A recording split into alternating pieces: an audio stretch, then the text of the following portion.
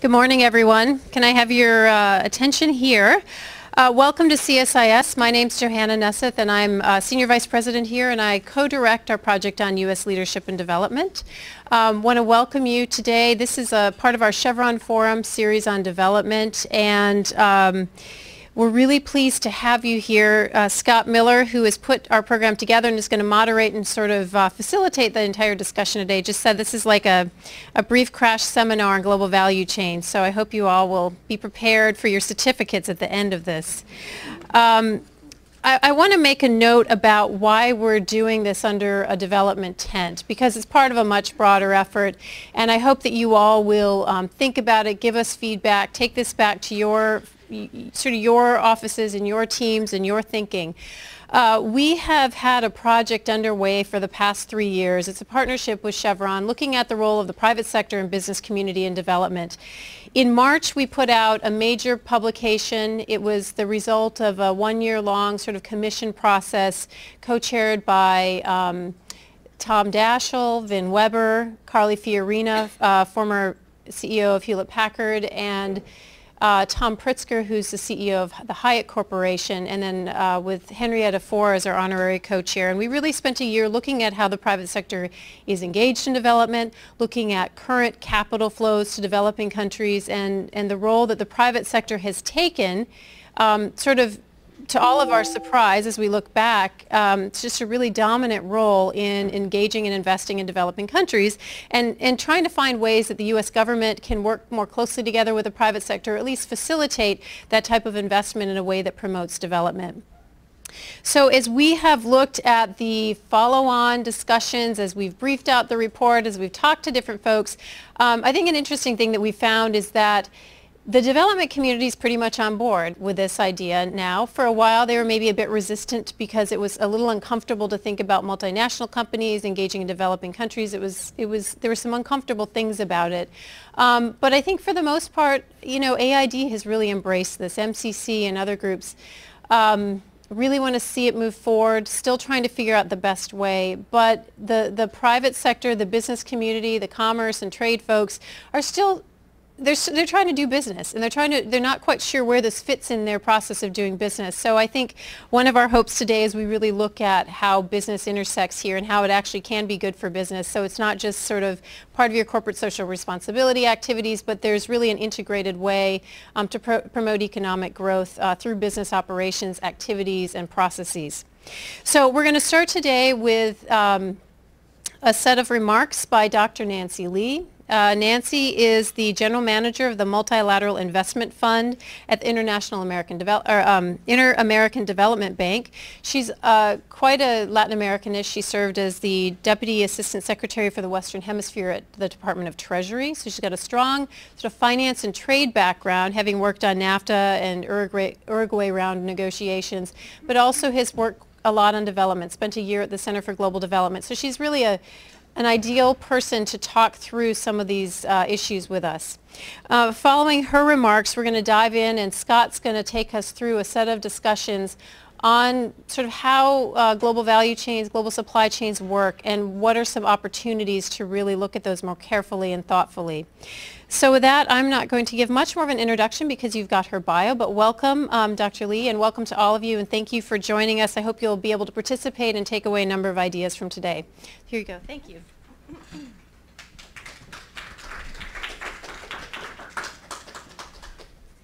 Thank you so much. This is an honor to be here and really a pleasure. And I have to start by congratulating CSIS on convening us all around these topics: development, trade, and value chains. It's a very hot topic. I know there's a large part of the development community in the audience as well. It's the public sector, and it's also a topic in which there is a lot of innovation going on: social innovation, social entrepreneurship, social business models which converge with value chains. So, and as a development practitioner, as well as an economist, I would say some of our most impactful projects are in the area of value chains because of their sustainability, their commercial sustainability, their scalability, the ability to reach really thousands of small actors and low-income actors, and they're very low cost in terms of public subsidies in order to make them work. As you will see from what I'm about to describe, because I'm going to show you a few project examples, the difficulty is actually not finding the finance. It's more convening the partners that you need to convene in order to solve the collective action problems. But that's, of course, inherent in value chains. But let me just, I'm going to use a PowerPoint, and you're going to understand why as we get further into it. To summarize what I'm hoping to cover, I want to tell you a little bit about the Multilateral Investment Fund. I realize it's not a household name, and I want to describe what it is. I'm going to give you the sort of 3-minute version of the evolution and support of SMEs in value chains, talk about what's changing in terms of the motivation of large firms. As we just heard, there's sort of a change in the attitude of the private sector, and talk about what that implies for capturing value for small actors, talk to you about 5 project examples, and then I also want to talk to you about value chain finance, which is a key part of making all of this work. So the Multilateral Investment Fund is actually a bipartisan child originally of the Bush 1 administration and then launched in the Clinton administration about 20 years ago. It was a very innovative organization from the start. It's best understood as the laboratory inside the Inter-American Development Bank. We were always supposed to innovate, take risk, and do things on a small scale in order to identify models that can be scaled. So our donors are exceptionally tolerant of risk. Our clients are micro and small firms, small farms, and poor and low-income households. We are not organized by sector. We're organized in an access framework, the tools to empower our clients, access to finance, access to markets and skills, and access to basic services and green growth.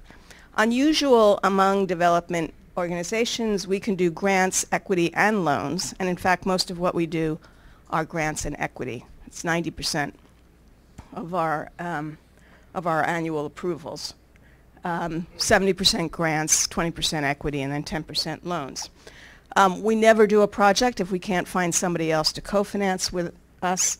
45% of our staff are on the ground. We have 39 donors, which you'd think would be a nightmare in terms of governments, but they're pretty happy with what we do. We only do $100 million a year total, and we do about 90 projects, which gives you a sense of the scale of our projects.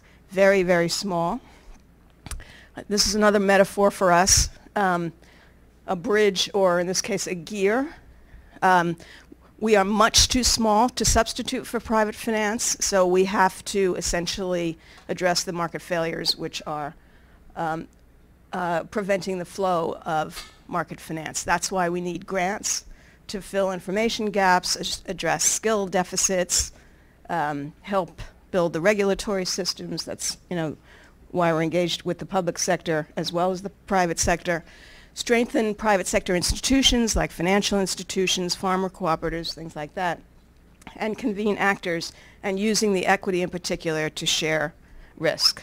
The scale of this is completely off. Obviously, we're a very, very small gear. Public sector and private sector are very, very big gears.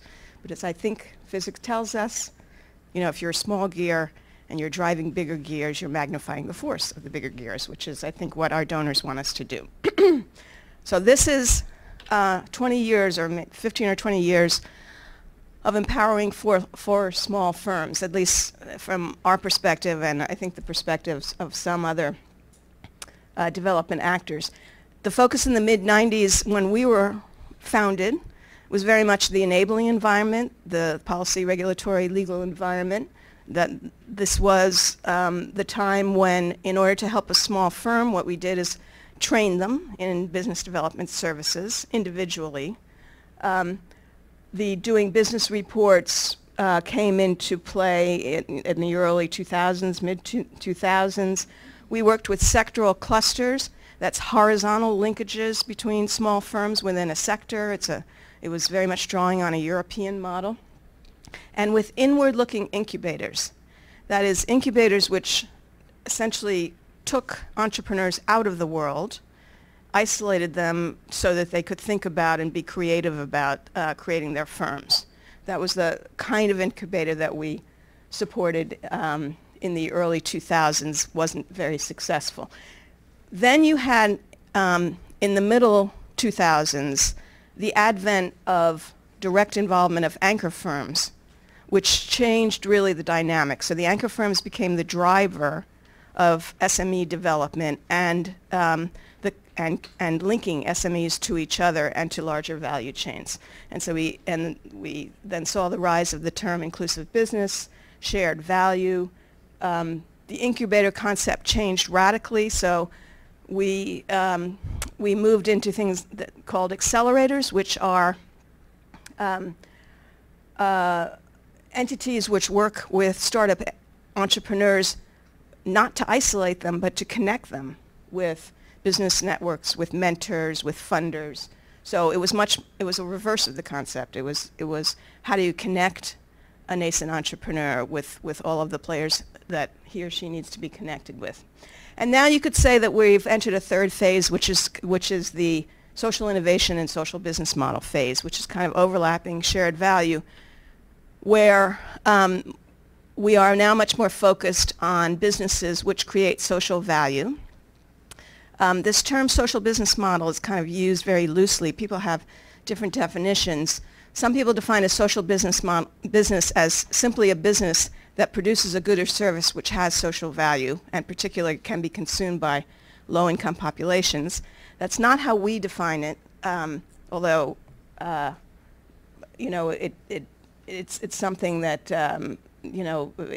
doesn't have one definition. We define it as a business that uses part of its return to fund something that has social value.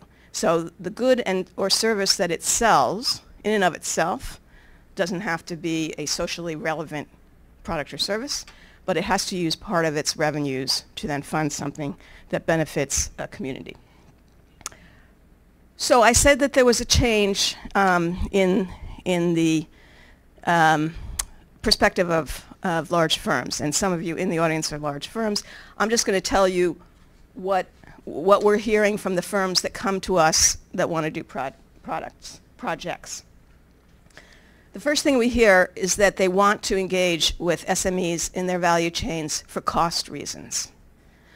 In Latin America and the Caribbean in particular, there is a strikingly large gap in productivity between large and small firms, and a corresponding gap in cost structures of large and small firms.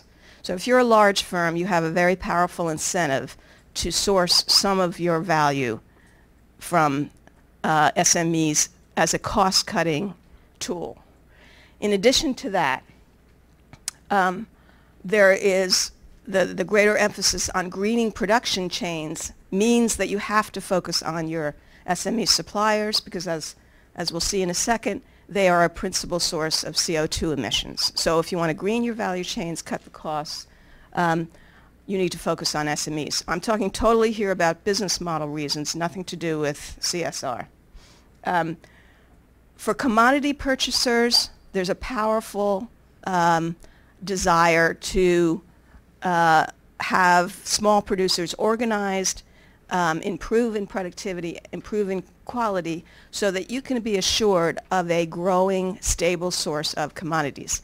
In Latin America, a lot of the coffee production, cocoa production, stevia production, sesame, amaranth, quinoa are small producers. And if you're Kraft or Starbucks or Nestle, you don't want to get into the business of organizing thousands and thousands of small producers and teaching them how to produce the product with your quality standards. You want help with that. And finally, you have these upwardly mobile populations in Latin America as well as other emerging markets. These are the middle class, but also what's being called the vulnerable class, which is a class which has risen out of poverty. It has not yet reached middle class income levels, but its consumption patterns are changing. So if you want to reach that population, and you're a large firm, you are naturally focused on women entrepreneurs because you know that women largely control household consumption decisions. So firms come to us and say, we want to reach women. It's logical for us to engage with women entrepreneurs because we're pretty confident that they can be a force for marketing effectively to women. In addition to that, you can't only rely on large-scale retail if you're trying to reach populations that are outside urban areas that are hard to reach by standard retail stores. So you need to have distribution chains with small actors that allow you to reach, urban area, peri-urban areas, rural areas. So there are distribution reasons that you have to work with small actors. So it's not that CSR has disappeared, it's that there are a lot of commercial reasons that firms want to engage with small actors. So I wanted to just show you a cross-country view of the challenge of capturing value if you're a developing country. And this is an example which is a little outdated at this stage. It's an iPod example. And it shows you the distribution of value in producing an iPod in kind of 3 slices. The first slice is the tech-heavy slice. The middle slice is assembly. And the third slice is design and distribution. And what you can see is that the value is concentrated in the tech-heavy slice and the design and distribution slice. And that tells you, if you're a developing country, you need to be able to grab value from those parts of the production process. And of course, if you're China, with rapidly rising wage rates, your competitiveness in the assembly slice is eroding over time, which is another driver to move to these other areas. So that has implications for the kind of development project you can do in order to grab those slices of value. One other example of this, which is the agricultural value chain, and we wanted to show you a coffee value chain, the old-fashioned traditional coffee value chain, and the fair value coffee value chain. And so on the top you can see that for the producing country, the traditional coffee value chain has a fragmented set of actors. It has small farmers, it has some intermediary between the farmers and the processing plant, and then it has a local exporter. And the small producers themselves capture a very small share of the value, 6%, others in the producing country around 11%. So we're talking about, maximum 20% of value in the producing country, 80% of the value in the consuming country. The fair value of coffee chain, of course, increases the absolute value of the whole coffee chain because of the price premium, but it also redistributes the share of value among the actors. So you can see the rise of farmer cooperatives under the fair trade coffee chain, which represents the consolidation of market power. In other words, the small farmers become members of cooperatives, and the cooperatives organize them, increase the quality of the product and the volume of the product and the consistency of the product. They also start to capture part of the processing value. So all of which gives the producers a much larger share of the overall value. In this particular example, 29%. So we shifted from a sort of 20-80 producer-consumer country share to a 40-60 share. And in some cases, the farmer cooperatives export directly to the roasters, which captures even more of the shares. So what does all this mean if you're a development practitioner and you're trying to figure out how to increase the market power of small actors? It means that you need to be focused on competitiveness, on productivity, on technology upgrading, skills development, and greening value chains, working with small actors to green value chains. Branding, certification, and standards has high potential for increasing value. You need to worry about how to make small-scale distribution chains more productive and more attractive to large companies, searching for distribution channels which reach new consumers. If possible, you need to get small actors involved in product innovation and design. Pursuing social business models is also an effective channel, which I'll come back to. And then you need to worry about the finance problem, how to finance these small actors. So these are, what I want to do is I want to show you a development project that is an example of each of these channels. Oh, but first, this is just to give you a sense of the kind of partners that come forward and work with us. And I know many of you from development agencies work with the same partners, but you can see we're talking about a whole range of large companies, commodity purchasers, infrastructure companies, retail distributors, consumer goods producers. So it's a wide variety of companies that are interested in this kind of activity. So this is the first project example. This is an example of a project where Walmart and FEMSA Mexico, the Coke bottler, came to us to work with us on greening their value chain. And they did that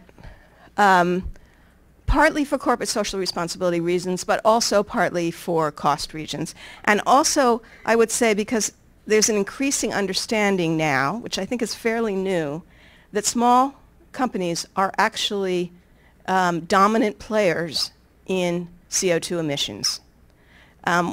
Whereas, 2 or 3 years ago, I think people would focus on working with large companies if you're interested in reducing emissions.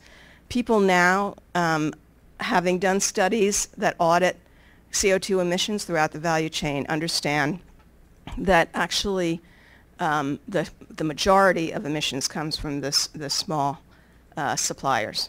The 86% that you see in the second bullet comes from an energy audit done by Siemens. So between investor and shareholder pressure to green, cost issues, government client issues, there's a lot driving the desire to work with SMEs on value, on greener technology. In our region in particular, the customers are also driving this interest because they are actually demanding greener products. So here's what the project looks like, and this is why I insisted on doing a PowerPoint here. It's kind of complicated to explain verbally. There's going to be a common thread in all of these projects. If you look at the bottom right-hand corner, you're going to see that they're all very inexpensive. They're all going to be less than $10 million total. And you see always the MIF contribution and the contribution from our counterpart co-financers. So money is not the issue. It's the convening that is the difficult issue. So in this particular case, the MIF, FOMIN in Spanish, funds an executing agency, number 2, Tec de Monterrey, which is a prominent Mexican university. They develop an online platform to train SMEs in identifying their energy cost structures and in auditing their value chains. The anchor firm, FEMSA and Walmart, encourages their SME suppliers to achieve CO2 emissions goals. We mobilize green technology providers to provide the kinds of technologies which will allow the firms to reduce their CO2 emissions. And then we partner with a financial institution to finance the SMEs to purchase the green technology, which in this case is Banorte. So in that way, you can use the power of the anchor company to motivate these changes. You can reach 3,000 MSMEs. And the anchor companies are a powerful force, obviously, in motivating their suppliers. And then once you develop this online platform, you can use it for many, many companies and for many, many anchor firms. So it's a tool that's obviously scalable and really becomes a public good. Second example, mangoes in Haiti. So this is now working with farmers. Haiti used to be actually a significant mango exporter. It's still one of the 20 largest mango producers, but now it exports only less than 5% of its production. largely because of weaknesses in the value chain. So the idea is to enhance small farmers' capacity to produce and transport exportable quality mangoes. And the goal that was set for that project is to double these farmers' mango income. So in this case, we have another complex, the whole thing, again, it's less than $10 million. We have a complex chain which starts with funders. USAID is one of the funders. Koch is one of the funders, etc. The executing agency is TechnoServe. TechnoServe trains the farmers, trains the producer associations, which are farmer cooperatives, in order to produce exportable mangoes. The exporters then export at the moment to Whole Foods, and we're proud to say that every single Whole Foods store in this country sells Haiti mangoes in season. And there's a financial institution, Sojital, which is a microfinance institution, which finances, actually this is a little bit misleading, it actually finances the individual farmers with microfinance loans. So we're reaching 25,000 farmers. Hasn't been easy, and we've learned along the way we're going to have to do more than correct the value chain issues. We're going to have to help the farmers plant new mango trees. But I think we're pretty confident we're going to achieve the results. Here is a distribution example with Saab Miller, the beverage producer, as the anchor firm driver. And Saab Miller, like Coke and like other beverage producers, is facing a kind of saturated market in the urban areas. So if they're trying to expand their customer base, they need to move outside the urban areas and find distribution channels, and what they want to do is help family-owned stores to become more productive and growing distributors. That helps, obviously, the mom-and-pop stores, but it also helps them reach new clients. So this project, again, you have a funder, you have an executing agency. This is a regional project, so the executing agency is going to vary by country. It trains the small shopkeepers, many of whom are women. And by doing so, Saab can sell more to those women-owned small shops. There's a microcredit supplier to the small shops to allow them to expand. And this becomes a social business model, because then those women-owned shops become community leaders. And there are knowledge partners that teach the women to provide other services in their communities where they are major actors. Education services, access to other kinds of services like insurance, various kinds of community building activities which can be driven by convening around these small shops. This is an attempt to get small actors involved in product innovation. Wakami is a global brand of artisan jewelry. I think it's just jewelry. And this is a project which reaches rural women, rural poor women in Guatemala, and connects them to that value chain, and helps them capture some of the value of the product innovation. By the way, this bracelet is an example of the product innovation. These are Wakami bracelets. So in this case, you have the funder engaged with an NGO, Communities of the Earth, which is the instrument to connect with the individual women producers. And that NGO is funded by an anchor firm, which is a commercial firm, which is the merchandise distributor and the source of product design and the source of training of the women to participate in product design. So for example, these bracelets were partly designed by the women in the rural areas based on the materials they had available to them. Then the product is sold by Wakami on a website or in retail outlets in Europe and the United States, and then the communities benefit from the activities driven by the women. And again, these are education, health insurance activities. So part of the value that produced by selling this jewelry goes back to invest in the communities. One more model, which is very different, which is using the power of outsourcing to connect with small actors. And this is a company, Digital Divide Data, which outsources computer services to young people and then uses part of the value of the business to fund university scholarships. So just to go to the project. So we fund DDD. It then provides computer services to companies like Reader's Digest and World Vision.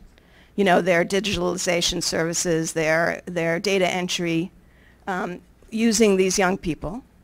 The young people are paid for their services, so they get income. And then part of the profits made by DDD go to educational institutions to provide scholarships for the young people. So this is a very sophisticated social business model in which you're trying to capture more value through entering sort of tech services and then take some of that value and invest in young people. Again, the whole project cost $2.6 million, very sustainable.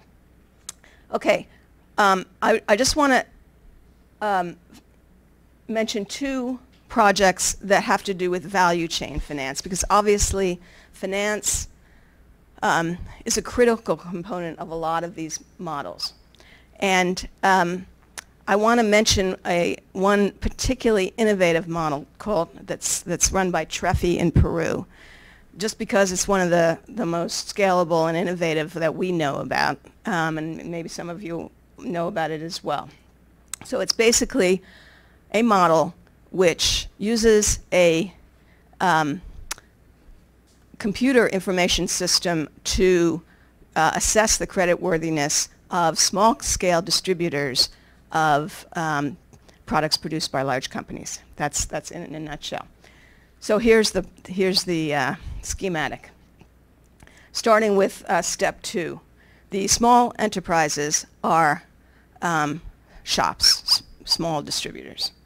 They buy products from Procter & Gamble, Diageo, you know, soap products, beverage products, and distributed them. They then owe the corporate supplier receivables. So you have accounts receivables which are then held by the corporate supplier. That corporate supplier, which you know is reluctant to do a lot of supplier credit to these small shops because it's very hard to assess their capacity to repay, then takes those accounts receivable and sells them to a special purpose vehicle. And what I'm basically describing is going to be an asset-backed security. Okay, they sell at a discounted price. The cash then goes back to the corporate supplier. That special purpose vehicle creates an asset-backed security. The role of Trefi, and this is the innovation that makes it work, is to use big data to assess the creditworthiness of each of these thousands of small enterprises. All kinds of data, you know, bank data, tax data, social media data, to create models that predict their creditworthiness. And that's why the special purpose vehicle then can get a risk rating for these asset-backed securities and actually slice the risk up to sell to different investors. And in the initial pilot, Cofide, which is a public development bank, brought the asset-backed securities.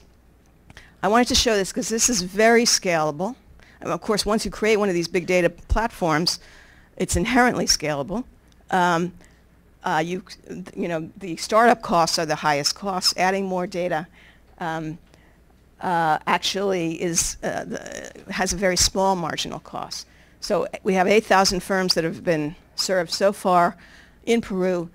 We're very confident it can be scaled in other places. So this is an example of using the value chain, not for product distribution and sales, but for mobilizing finance for small actors. And then Finally, I wanted to just mention the Root Capital model, which I think is more familiar perhaps to many of you, which is a model which uses purchasing contracts for commodities to secure lending. We know that financial institutions finance only about 10% of pre-harvest financing needs for small farmer cooperatives, and it is a major constraint in terms of their ability to grow, to respond to demand for these high-value certified products. So the Root Capital model basically involves a link between Root Capital as the social investment fund, which provides training to the farmer associations to improve the quality of their products and to expand volume. The farmer associations then provide their purchase contracts to Root Capital to secure loans from Root Capital to those farmer associations. And the purchase contracts come from coffee producers, for example, Starbucks, Sustainable Harvest, Green Mountain. So the purchase contracts are securing these loans and enabling Root Capital to finance and train an ever larger volume of farmers. So this is an example of value chain finance which can work in the agricultural sector as well.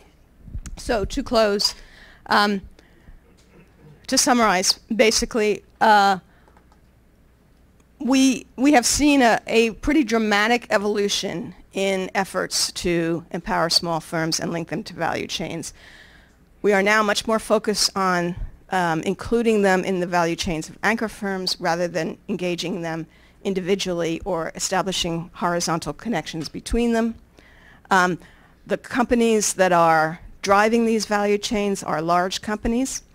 They're driven by very much business considerations as well as CSR. Cost considerations, sustainability considerations, rising commodity demand, and rising demand from socially mobile populations. And so to respond to those drivers, development institutions can support things like increased competitiveness, a focus on branding and certification, getting small actors involved in distribution, in product innovation, in social business models, and in building value chain finance models. So, and the role of an organization like ours is to take the initial risk, to innovate, to take the prime mover risk, to use grants to solve some of the information and skill problems, and most difficult and perhaps most significant is to convene the right actors and bring them together. And as you've seen in all of those schematics, there are multiple actors that have to be brought together to solve the collective action problems. And then finally, what we really need to do is develop metrics to see whether we're actually raising the incomes of the small actors that we're reaching. Thank you so much.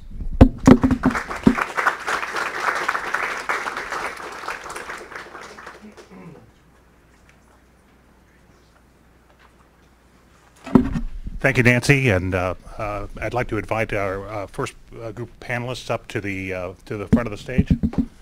My name is Scott Miller. I'm the Scholl Chair in International Business here at CSIS. I run the International Business Program. I'm pleased to be working with the U.S. Leadership and Development project on this initiative. We're going to shift now to a broader discussion on the rise of global value chains and what it means from a policy standpoint. Global value chains have radically influenced the patterns of trade and the way things are made in the world. Like any other major economic change, it's multiple factors involved. The principal one is technology, and anybody who's lived in the last 25 years and has been sentient would recognize that there have been massive changes in information, communications, and transport technology.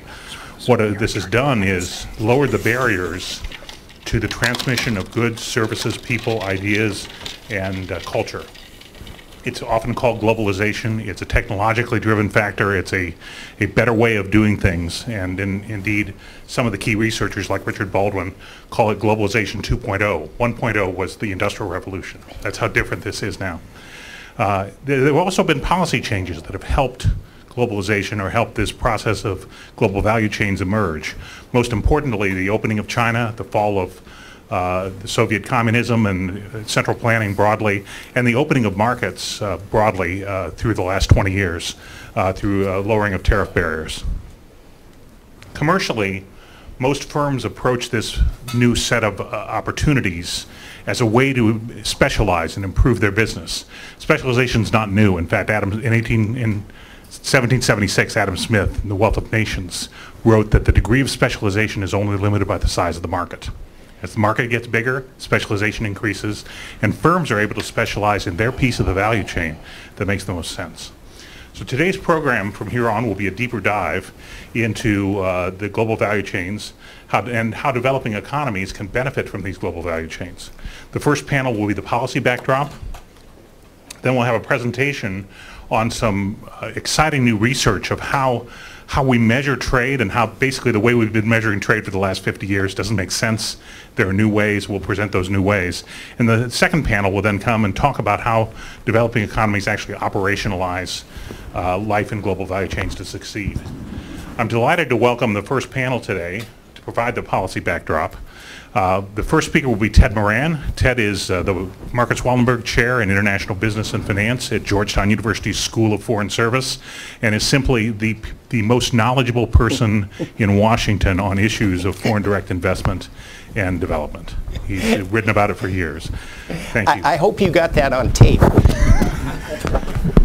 We'll send a copy to your family.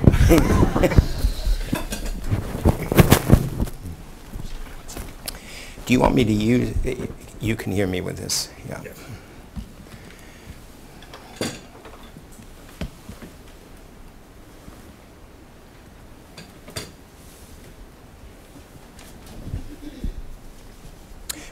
Nancy Lee's presentation was so marvelous that I'm hoping I can live up to the same level. Do you have that on tape? We've got it all on tape, don't worry. Let's see, how do I move this? There you go. Yeah, okay. Well, I'm going to begin with a point that all of us in this room will agree with, and that is we were all raised to talk about trade. And today we have to shift what we think about and talk about trade and investment. Because multinational corporations account for 80% of all cross-border flows, 80% of all cross-border flows, either within their inter-affiliate transactions or as part of their supply chains. Now, I am very interested, both from an academic point of view and from a sustainability point of view, in the universe that Nancy was talking about. But my space is broader in the sense that we often think that low-skilled activities are the primary assembly operations that multinational corporations have in developing markets, garments, footwear, and then the kind of agricultural supply chains and other supply chains.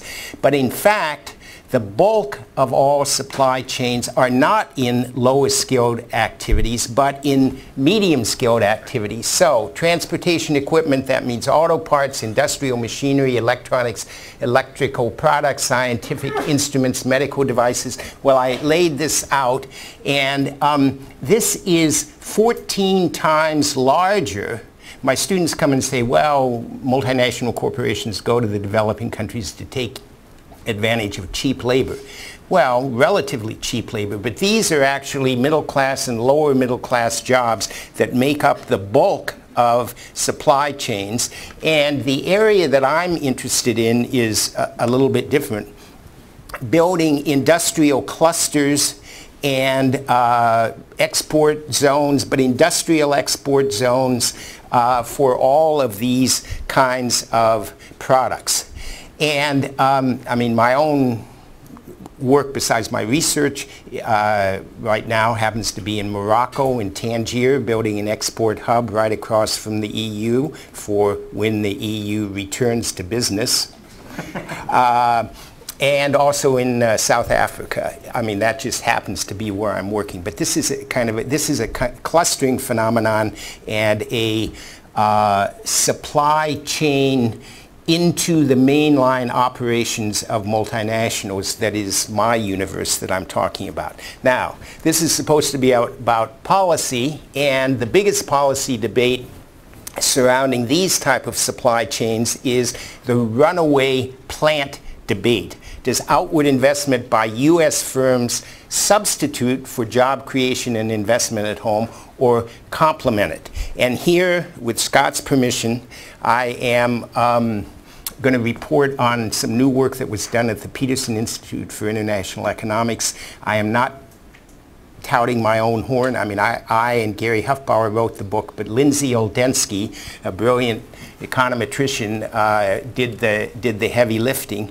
And we looked at the substitute or complement debate and found out that an increase in FDI by a U.S. manufacturing firm is associated with an increase in domestic activity. So this is a complementary phenomenon. I'll come to the policy implications in a minute. So our results show that if a U.S. firm increases employment at foreign affiliates by 10%, domestic employment goes up by 4%. Not in every case. I mean, there are runaway plants. We all know cases of that. But the overall phenomenon is a complementary phenomenon, and capital expenditures go up at the same time.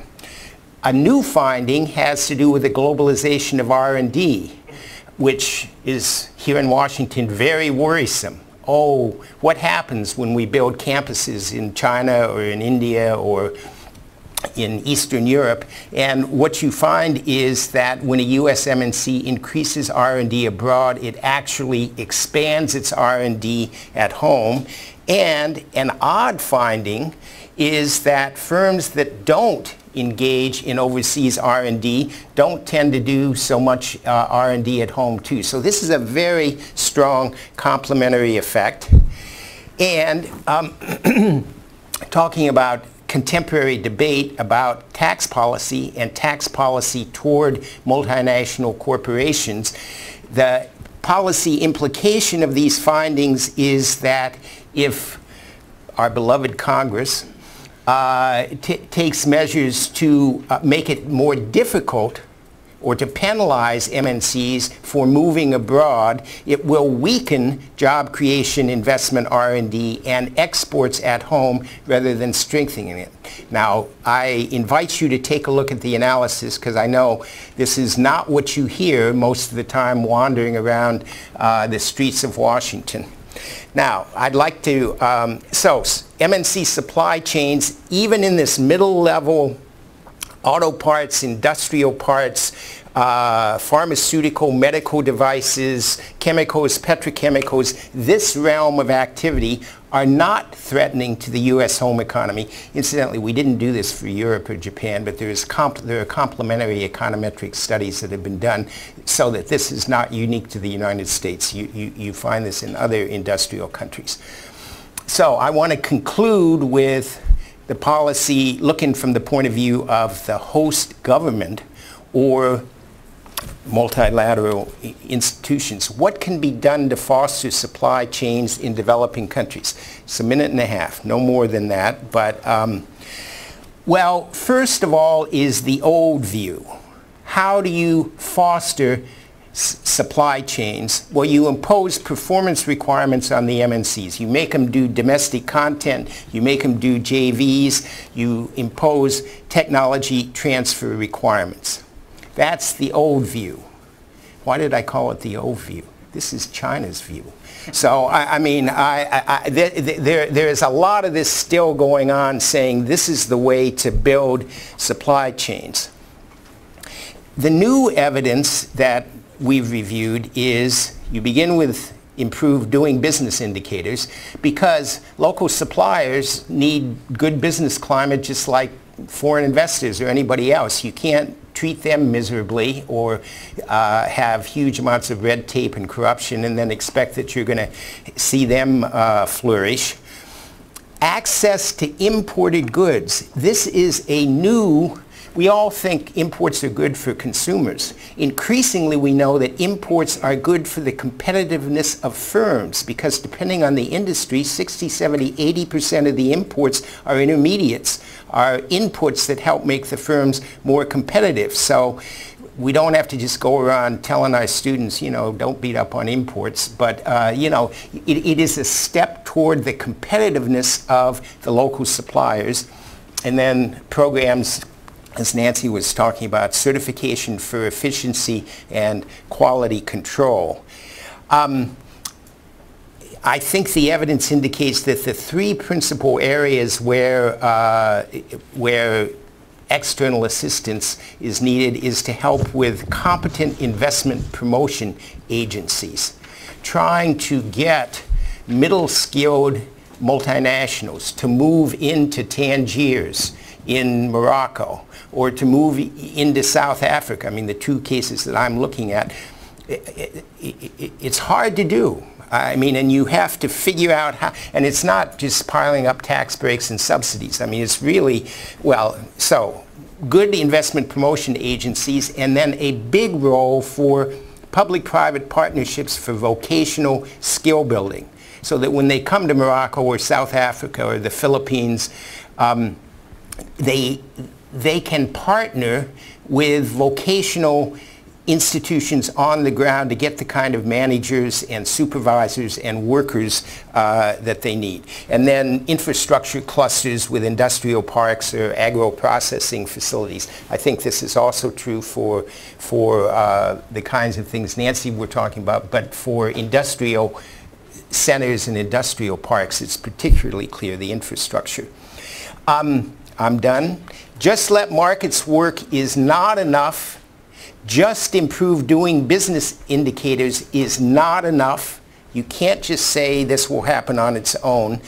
Supply chain development in industrial countries requires light-handed support.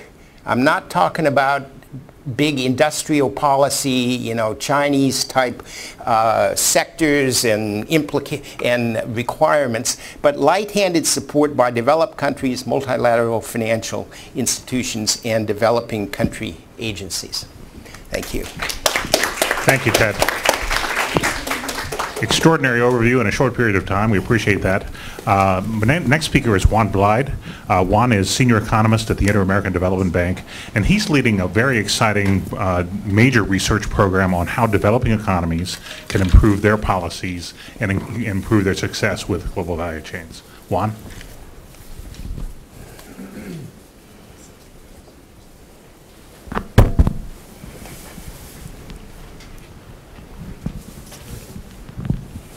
All right, thanks a lot. I would like to start by thanking Scott for the kind invitation to come to this excellent conference to talk about this interesting topic. As just Scott said, we at the Inter-American Development Bank, and particularly in the integration and trade sector, we've been doing some research for the last 3 years on how Latin American countries are inserted in this global value chain. So what I'm going to do is just to share, you know, some of the findings that we have here. So you will have a perspective from the point of view of the developing country, or what are the challenges the firms in these countries face to access this value chain, and what are some of the policies that countries are implemented, which in many ways are going to be complemented to what you saw from Nancy's great presentation. So one of the first things that we wanted to do is just to measure how much countries in Latin America are participating in this value chain. So we look at FDI data, which is, you know, topic of this panel, and specifically on Dun & Bradstreet data set. So we look at the multilaterals around the world and the subsidiaries of those multilaterals that are vertically linked to them, meaning a subsidiary or affiliate that produce an input or a component to that parent company. So let me show you like a picture of that data set. In the circles, you see the multinationals in the world. The bigger the circle is, the more parent companies, the more multinationals the country has. So here is no surprise. The United States, the country in the world that has more multinationals in the world, followed by Germany in Europe, and you have Japan, the third country. So then the lines represents where are the affiliates of those parent companies in each of the countries. So, for example, you can see that the United States has a lot of affiliates in Canada, for example, or the UK. You can see in Asia, for example, Hong Kong has a lot of affiliates or subsidiaries in China, Japan also. But I would like you to focus the attention on Latin America. I mean, it's the same with Africa. You know, this is really, they are really playing a marginal role in this fragmentation of production between parent companies and affiliates. So you can say, well, what happened is that the Latin American countries are small countries, so they don't have the capacity to host that many affiliates of multinational companies. In that sense, that's true. You can see that in this graph. This is the same data presented in a different way. On the vertical axis, you have the number of of vertical subsidiaries that are vertically linked to the parent of the country. And then on the horizontal axis, you have the GDP of the country. So you see it's a positive relationship. The countries that are bigger host more subsidiaries from multinational companies. But as you can see, the red dots are the countries in Latin America, and they seem to be almost all of them below the trend line, meaning that Latin American countries seems to have less vertical subsidiaries than what you should expect given their economic size. So this is one of the main indicators that we have. Of course, Latin America is not a monolithic region. I mean, there are, Mexico seems to be right according to this measure. But on average, that seems to be the case, which is to support the general perception that people have that Latin American countries seems to be less engaged in global supply chains than other regions like Asia and stuff. So then the question obvious is why? So we look at several different issues, and I'm going to show you one of them, which is the role of transport and logistics infrastructure. So here is the same data, and we divided the countries in 4 groups. The group 4 is the countries with the best quality of logistic infrastructure in the world. Group 1 is the countries with the lowest quality of logistic infrastructure. As you can see, there is a positive relationship. The group 4 countries hold more than 70% of all the subsidiaries that are vertically linked to their parent companies, while the group 1 only holds less than 1%. So there is obviously a positive relationship between the quality of logistic infrastructure and the capacity to host subsidiaries that are linked in a value chain to the parent company. So what we did is a little bit more sophisticated econometric analysis to try to isolate the role of transport and logistic infrastructure from other factors. And then we ask a simple question, and we simulate how much will increase the number of vertically subsidiaries that I host if I increase the quality of the logistic infrastructure in my country to the average level that we observe in the EU.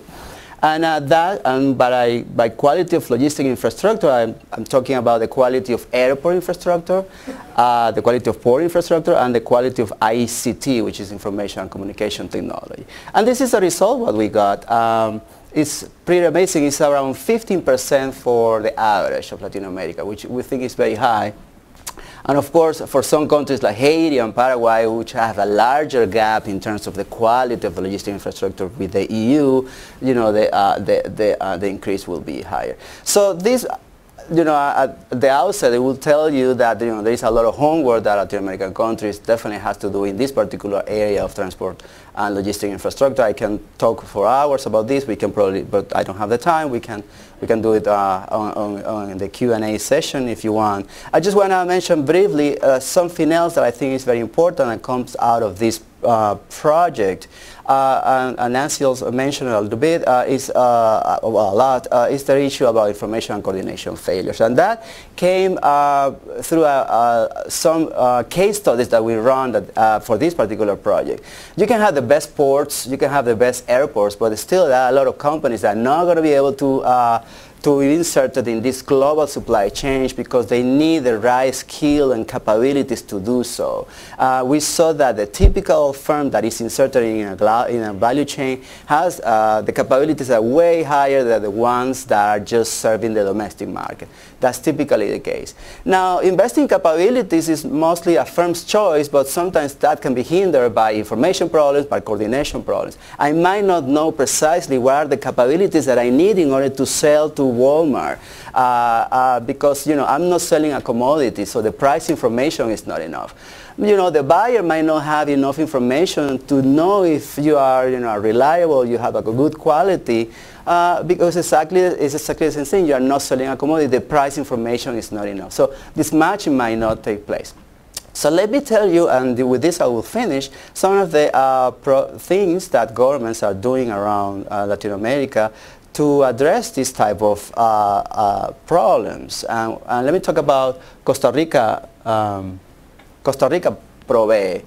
And this will allow, it's just one example, but this will allow me to talk about some of the things that governments in the region are doing, and will also allow me to tell you what is missing from these things. So Costa Rica Provee is a program that is run by the Trade Promotion Organization of Costa Rica, which is called Procomer, and it's based on a matchmaking services between the multinationals that are located in Costa Rica and the local suppliers, potential local suppliers there.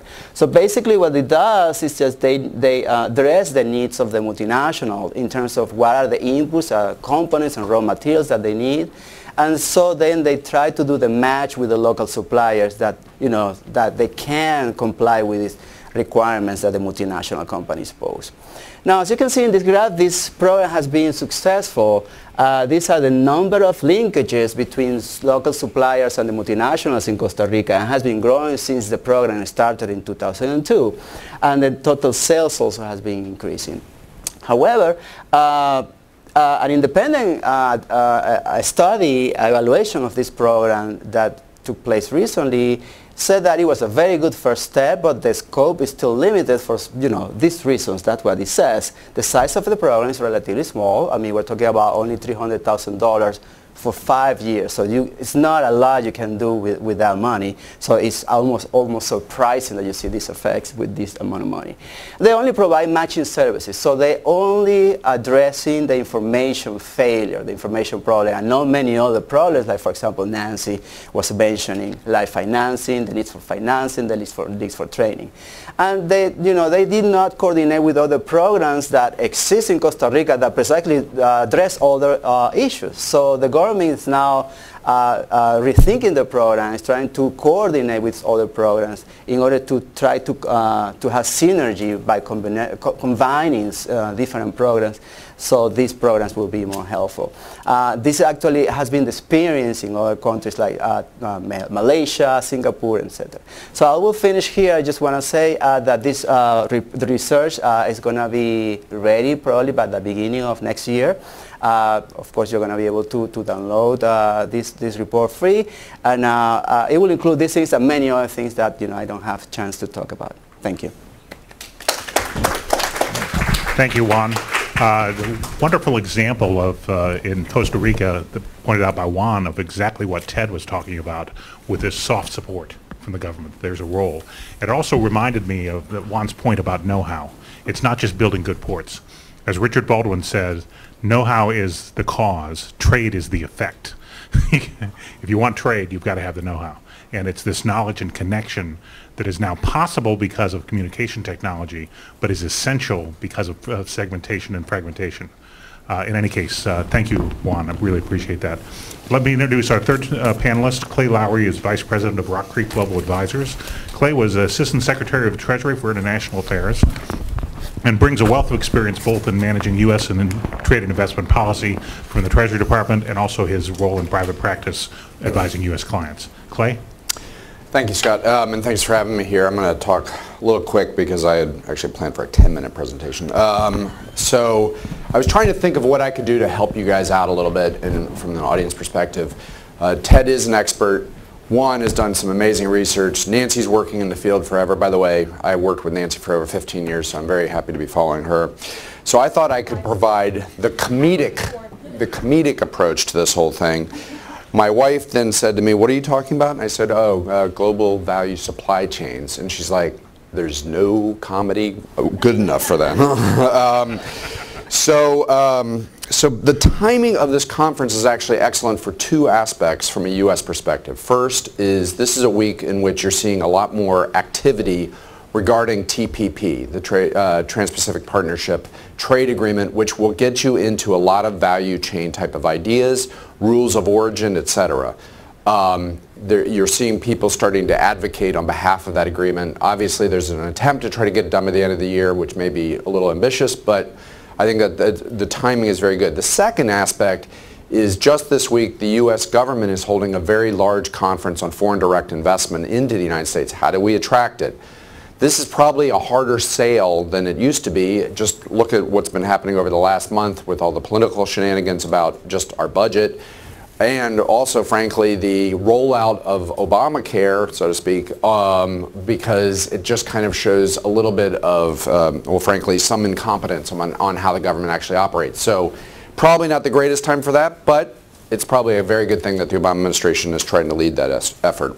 So what I thought I would do, at least, is just kind of, you've heard about some of the statistics, you've heard about some of the field studies, and some of the research. I just want to hit on a couple points on where I think that it could actually affect broader policy thinking from, hopefully, in my opinion, from politicians on Capitol Hill in the executive branch and also some policymakers themselves.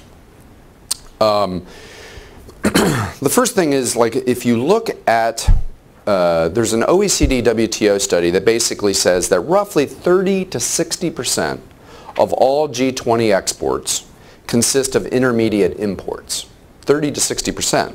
And their growth has been around, from the growth of intermediate exports has been about 30 to 40% over the last 15 years. That's incredible. So that means that basically we're thinking about, like, when we export something or when we import something and we say it's a US good or a Chinese good or a Japanese good, that's really not as true as it used to be. And so what could that mean from a perspective on how we look at the world? All right, so let me take you back a little bit.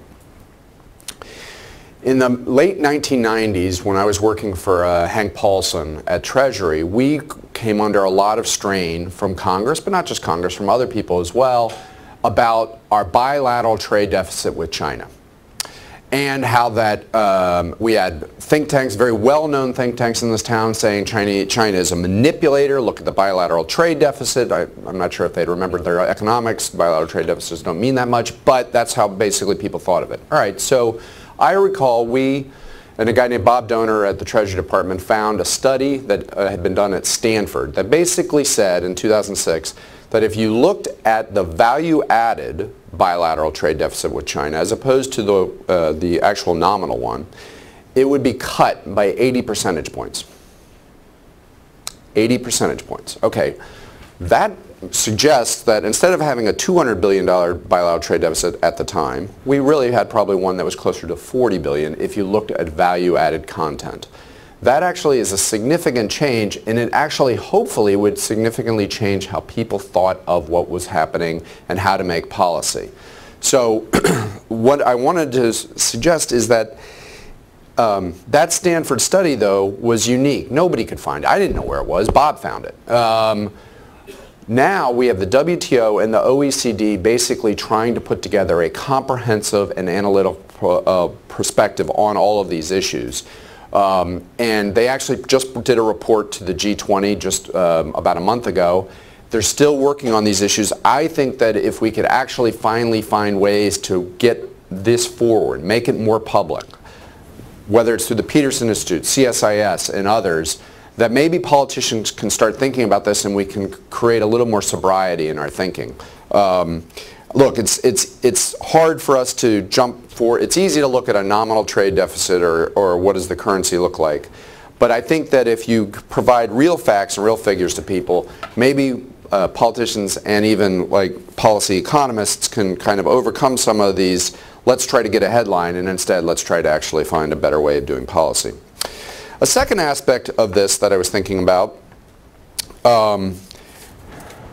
this is where I skip forward a little bit, is I was looking at how do businesses think about value supply chains. So Jim Owens, the former CEO of Caterpillar, supposedly said, well, he did say, the competitor that best manages their supply chain is probably going to be the most successful competitor over time. And this was part of a McKinsey study. And McKinsey basically did a study on how do firms react to global supply chains. And they said that the key aspect is that they are splintering up the monolithic supply chains that we've had in our past into smaller, more flexible ones that adapt to the complexity of the services and still can provide customers their service. So this actually, what does this mean for policymakers? Policymakers, let's be honest, have a tendency to try to find ways, how can we grab pieces of the global supply chain and hold on to them and not let them go? If the McKinsey study is correct, it suggests that basically that won't work very well because companies are finding more nimble ways to get around supply chain aspects. So when you hear about local content requirements, which Ted's done a lot of work on, this actually suggests that maybe this won't work. So let me give you an example that is in the headlines right now. And that is basically, how do we process data?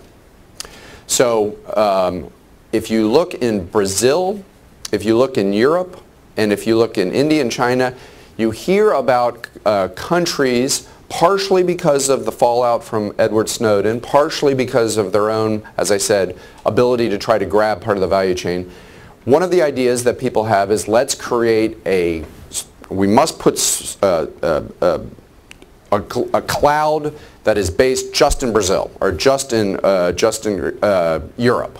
So in other words, you must have your, I just forgot the name of it, you must have, servers, thank you. You must have your servers actually located in that country.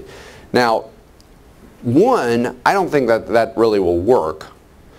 But the reason supposedly is so the NSA can't go and look and listen to things. Does anybody really think that's going to stop the NSA? So maybe a better solution is, one, let intelligence agencies deal with each other and have a real discussion, and that probably needs to happen. Second, maybe what we need to do if there are problems with data privacy and you're worried about what Facebook is doing or Google or whoever, deal with them and find out what is the right type of regulatory environment for that. And third, on supply, but don't try to basically put a bunch of servers and try to cut the cord, so to speak, because all that's going to do is it's going to, yes, it'll probably harm Facebook and Google's business, but it's also going to harm all your global supply chains that basically rely on very sophisticated global servers in order to get things done, as well as the local suppliers who are the people that they're trying to get products from. And by the way, I was very happy to see an old boss of mine, Mike Froman, saying just yesterday that is an intent of the United States in the TPP to try to actually have cross-border flows as part of a trade agreement. So those are the kind of two big things I thought about, which is, one, we need to watch our protectionism, and two, maybe what we need to do this, if we can continue to figure out more and more information about global supply chains, maybe that will help us avoid some of our sillier policy instincts. I did have a couple specific points that I thought were worth pointing out. One, again, from the study is the rise of services and how important services are. And it doesn't get almost any play in this country, which is if you look at services, it is 50% of U.S. exports, 50%. Are made up of services. Now that's not service trade, that's basically services as part of manufactured exports, services as part of other types of exports. Instead of, when we look at that, we never think about how do we think about getting better access for our services industries, or at least it seems rare. Let me provide you an easy example, Ex-Im Bank. So the United States Export-Import Bank basically says you must have 85% of your content manufactured in the United States. Okay, if you actually look around the world right now, in all exports, the average for exports is 70%. So that's basically, they're already well above that. The United States, it's around something like about 75% of their exports is manufactured in the United States. If you look at other export credit agencies, remember Ex-Im Bank says that it's in business to basically compete with other export credit agencies. Their levels are 50% and below. There's nobody above 50% besides the United States at 85%. All right, so that's how you try to look at manufactured exports. If you look at services, basically Ex-Im Bank can almost not do business with service providers that are trying to export their goods. So I think that instead of basically the administration bragging about how they're providing $1 billion back to the Treasury through all the work they're doing at Ex-Im Bank, or the opponents of Ex-Im Bank complaining about crony capitalism, maybe the better idea is to try to actually find, are there some solutions where we can actually modernize that bank and actually help our own providers. One other issue that I wanted to mention, which is kind of a weird one, Ex-Im's sort of weird I guess, but is a different one, is trade finance. All right, so trade finance is a very big issue in Latin America and elsewhere. It is the way of basically, if you think about it, if your global supply chains breaks up more and more and more, trade finance becomes slightly riskier because you have to go to smaller and smaller institutions and figure out ways to finance them. Now, trade finance, by large, is not a very big money-making business. It's kind of have very low margins business. In the Basel Capital Accords that just have happened over the last few years, we've basically we've made the capital charge you must take for taking any trade finance opportunity and raised it. What is that going to do? It is going to probably have an effect over time on trade finance because it is a low margin business, and so it will suggest if you're a financial institution, why take a risk on that when I have to have this type of capital when I could do it on other things? So that's kind of the types of things I see when I see global supply chains. I think it goes back to the points that everybody's made so far, which is you have to think about how is this affecting you as a policymaker. And sometimes it might be a little thing like the trade finance type of issues, or it may be something big, which is there's got to be a better way than some of the protectionist measures we try to come up with. Thank you very much. Thank you, Clay, and thanks to the whole panel. We now have, as my grandfather would have said, we've dumped a lot of hay on the horses this morning, and there's a lot of content, and I'm going to open the floor for questions for a few minutes. We look forward to it, and if I could impose on Nancy, who's still here, if you have a question for Nancy, she just nodded her head, so she'll be available as well. 3 rules for questions. First, wait for the microphone. Well, we have a large online audience, and this is the webcast is being recorded, so they won't hear who you are or your question until you speak into the microphone. Second, start with your name and organization. And third, what I call the Alex Trebek rule, which is make sure your question is in the form of a question. With that, I'll open it up. Yes, sir. Hi, Tony Carroll at Manchester Trade. I'm also a senior associate here at the Africa program. And Nancy, I'm going to put you on the spot. I think the figure now is close to $90 billion in what used to be called diaspora, or now including crowdfunding, coming into the developing world. And a lot of that is striving to find coherence and relevance. And I'm wondering whether or not some of this sort of repatriated investment from the diaspora communities cannot find a way into being used in creative financing for global value chains. You're talking about your root capital. I'm wondering whether or not this might be a vehicle in which some of that funding could be both provide attractive returns, but also provide value in providing capital in areas that major financial institutions just don't yet know how to manage. That's a great question, and raises a channel for finance that can be a very powerful channel. It has been a powerful channel for individual countries for a long time. Countries like Haiti, countries like Armenia, where there's a substantial part of the population is outside the country, those financial flows in terms of remittances, investment, are very large in relation to the size of economies. But as you point out, now we have platforms to intermediate that finance that we did not have before. We no longer have to rely simply on financial institutions that have branches in the recipient country.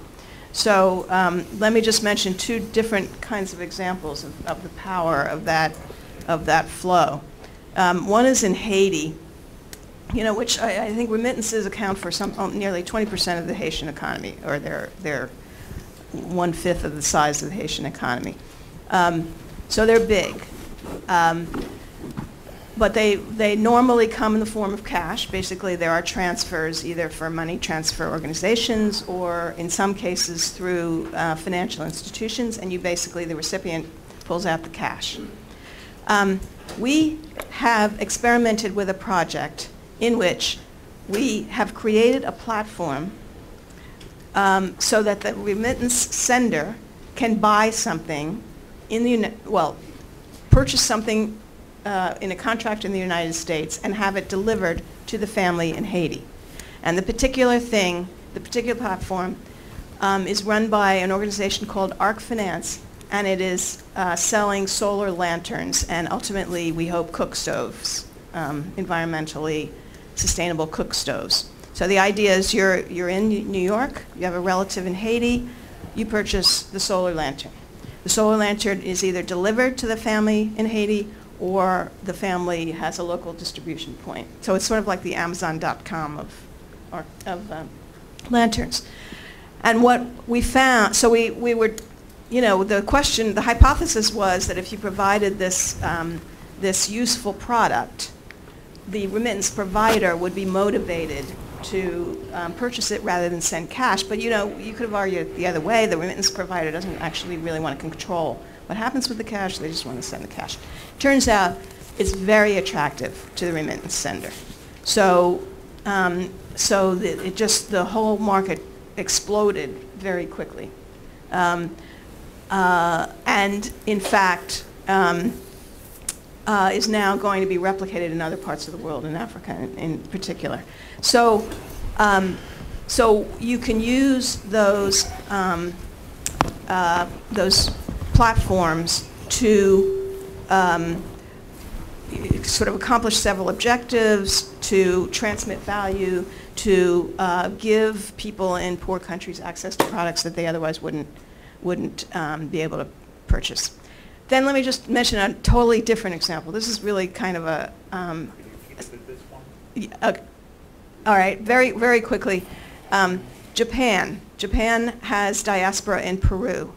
There is a crowdfunding platform in Japan in which ordinary Japanese want to fund Japanese descent farmers in Peru, and they're using this crowdfunding platform, and it's quite large. So, these crowdfunding channels can be powerful to connect diaspora with home country individuals. Thank you. Is there another question? Yes, sir.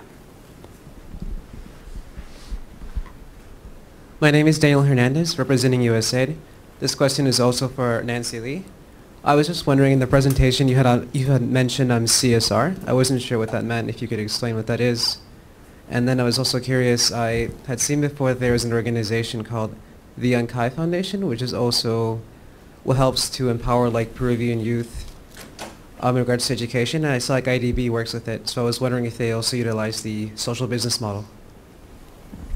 Okay, thanks. So very briefly, CSR is corporate social responsibility, and it's the traditional reasons that large corporations do things which have social value. So I was just trying to make the point that that's still a significant motivator, but their own business models are now providing an increasingly powerful motivator for these kinds of high social value activities. And the organization that you're referring to, one thing I didn't talk about was the labor part of the value chain, which is also a powerful motivator for corporations that have difficulty in attracting skilled people for entry-level jobs. So that's another big area that we and other development organizations, USAID certainly, are working in terms of partnering with corporations to train young people for entry-level jobs, not just for their own hirees, but for a wide variety of entry-level jobs. Thank you. Thank you. And please join me in thanking our panelists and Nancy for their contribution. We're now going to go where no CSIS program has gone before. I mean that literally. We're in our new building. One of the things I've learned about construction is that the contract for the audiovisual support began after the construction contract was completed. So we are welcoming via video link Mr. Dirk Pielaert. Dr. Pielaert is leading a major project at the OECD. He's the head of the Structural Policy Division and the Directorate of Science, Technology, and Industry, has been at the OECD for 20 years and is leading groundbreaking work on how to measure the added value of global value chains. This is work that it actually builds directly off comments that Clay Lowry made in his remarks about politicians reacting to the wrong data. If we can get politicians to think about the ways Dirk is actually measuring the way the real world operates instead of complaining about bilateral trade deficits, we'll move the debate forward and we'll have a better policy environment. So we're hoping to have Dirk appear on the screen and make this presentation. And let me stop talking and see if Dirk is there.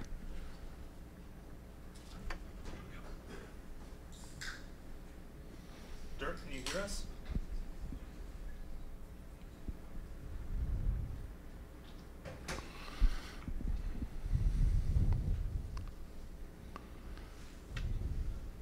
This is what's known in the business as performing without a net.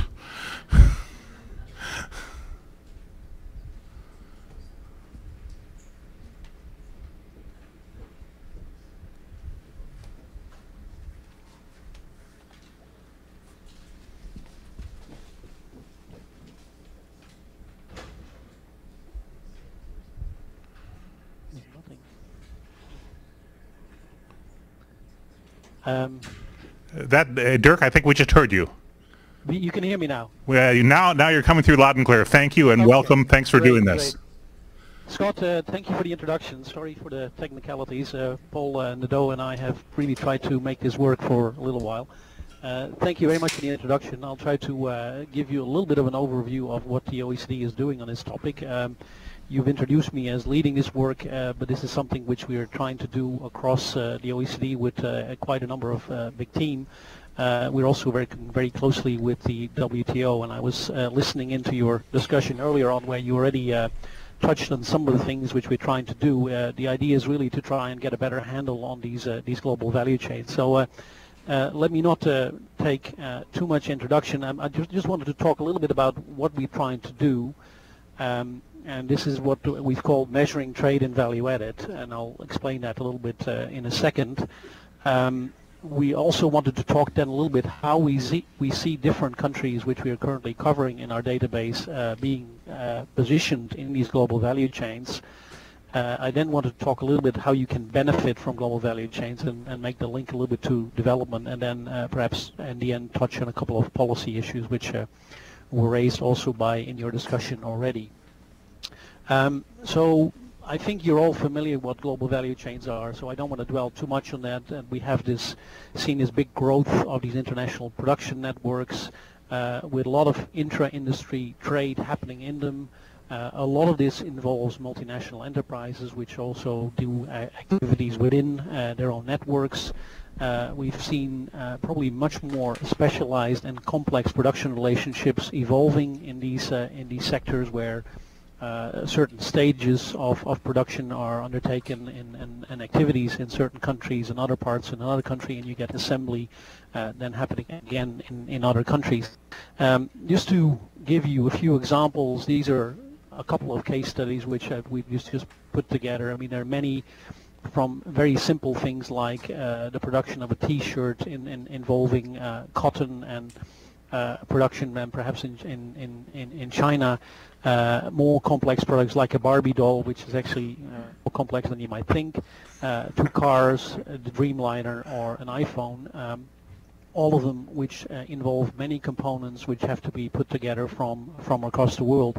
Now, case studies are interesting, but the problem is a little bit that it's hard to really draw general lessons from them. And what we've tried to do is move a little bit beyond these case studies by really trying to measure these global value chains. And the problem which you have is that whenever a good product crosses a border several times at different stages of processing, that trade statistics will record that product every time. So if you have a component, for instance, which goes into eventually into an iPhone or an iPad, anytime it will cross the border as part of another component, it will be counted, and that means you get an enormous amount of double counting happening in trade statistics, which then really conceals what is really happening in international trade.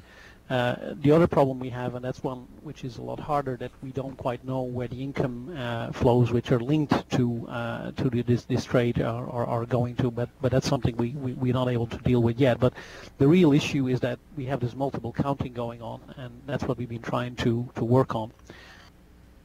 So the idea is to go then into, and the example here is the one you're all very familiar with, is the iPhone, which has been analyzed in some detail, where you have the assembly taking place in China in the Foxconn factories.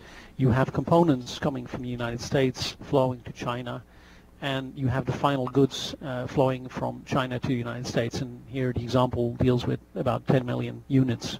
Now, if you would just look at the US and China, you would get a very large negative bilateral trade deficit of the US with China for this particular product.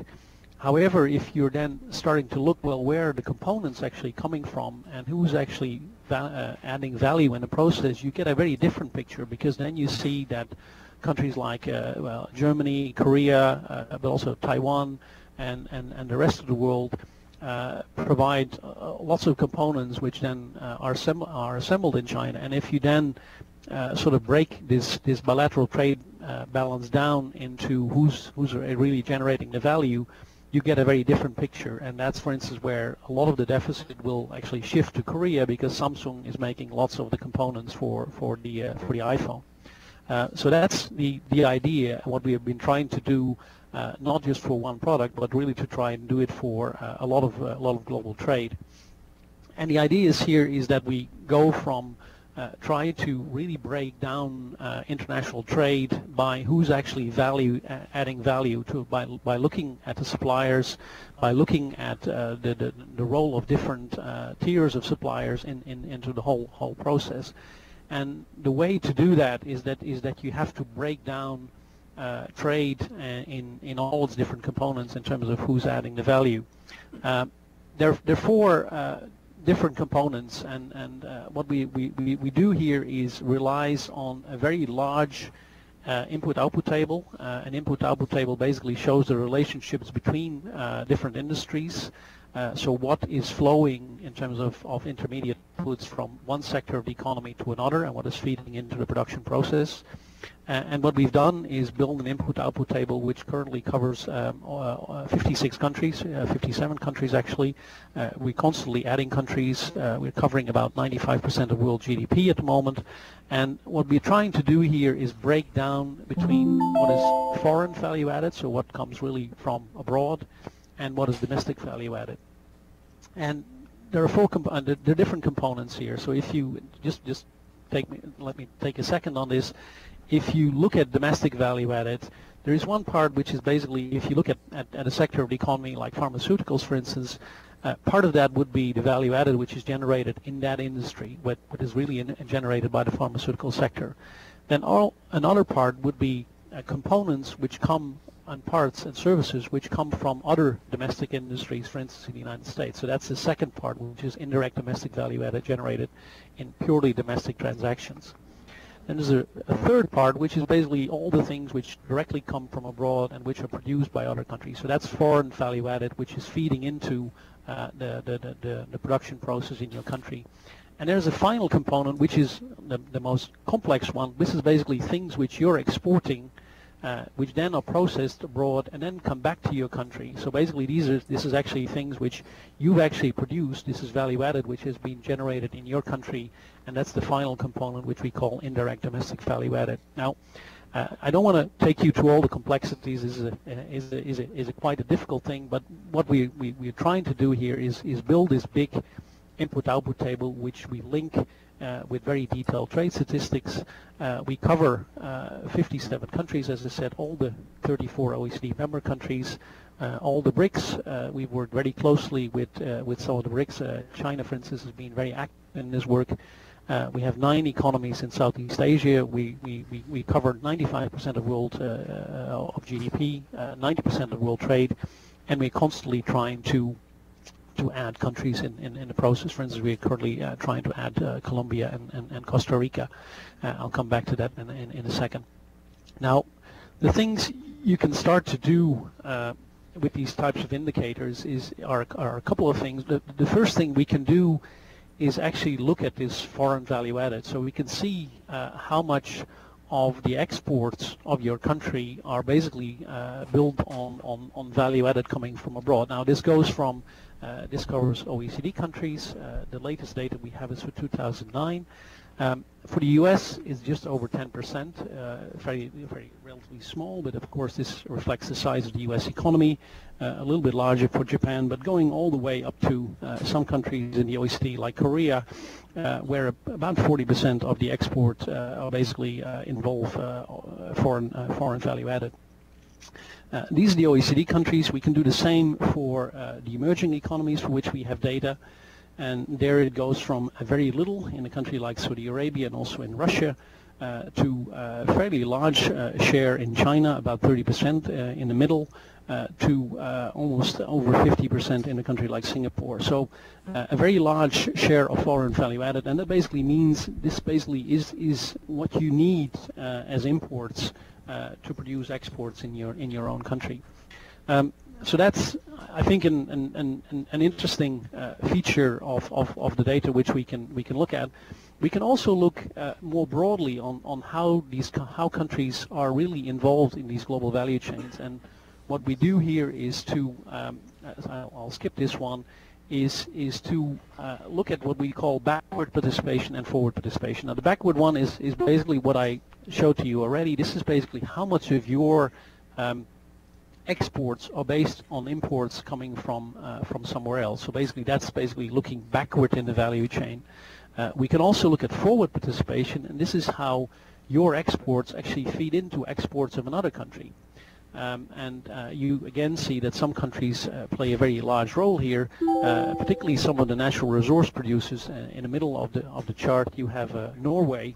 And of course Norway is not particularly a country which does a lot in terms of value chain. It's not a particularly industrial country, but it is a very large exporter of oil, and that means that a lot of its products will actually feed into exports of other countries. You see the same happening for Australia, a little bit to the right of the screen, and also the United States, where the white bars is a lot larger than the blue bar.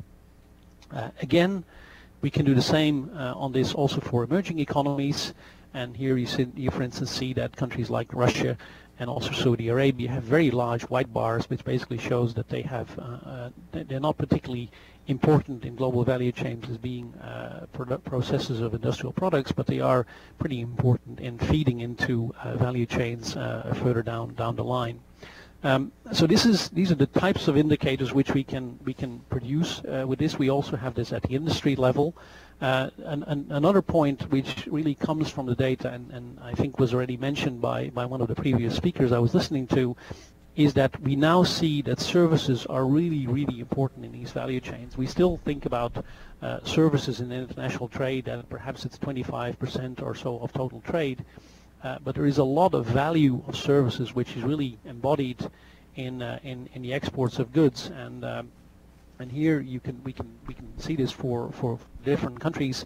In a country like the UK, on the left of the chart, almost 60% of the value of their trade, of their exports, is basically services. So services are becoming more and more important in trade in terms of, and also the quality of services, access to services, become really important in terms of thinking in the international trade agenda. And that's one of the, I think, the things which we've really been finding in this data. And this is not only the services sector itself. If you look in some detail also in manufacturing sectors, a lot of the value there nowadays comes from the services which are being added, like distribution services, but also financial services, business services, which are really important. And I think if you're thinking about lots of manufacturing companies, we know nowadays that a lot of them, the value which they're making and the way they differentiate their products often have to do with the services that they're adding in the production process. So these are a couple of the indicators which we can derive.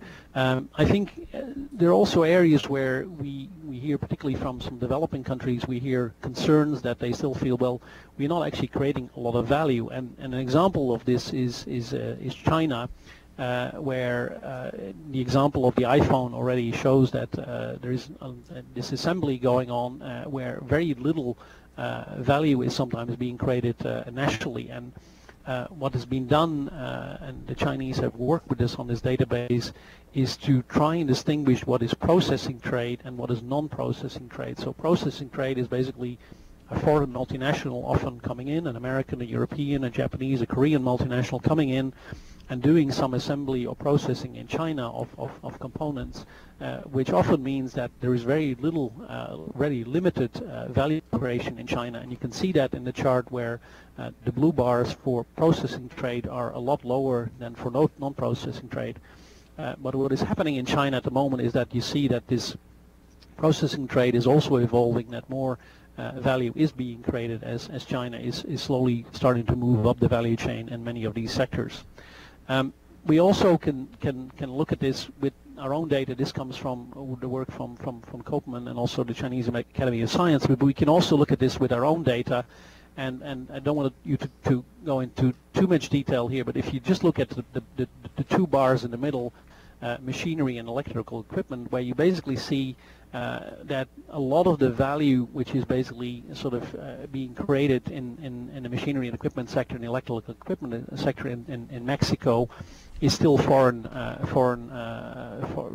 is really foreign value added, and this is very much like the case of the iPhone or the iPad, where most of this is assembly which is being done in Mexico, where relatively little value is being added in the process. I think a final point from our database, and this was mentioned I think also by Claire Lowry already, is what it tells us about bilateral trade balances. And China is one example. Another one is Mexico. Mexico has a very large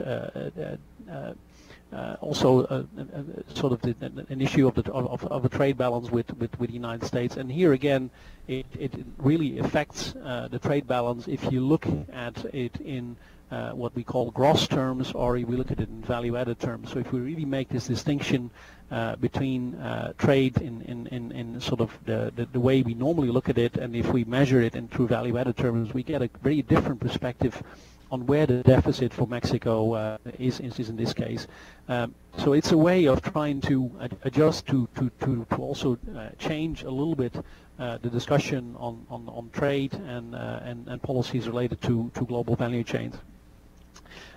So let me try to go through a couple of policy issues, and I'll come back to a few other indicators in a second.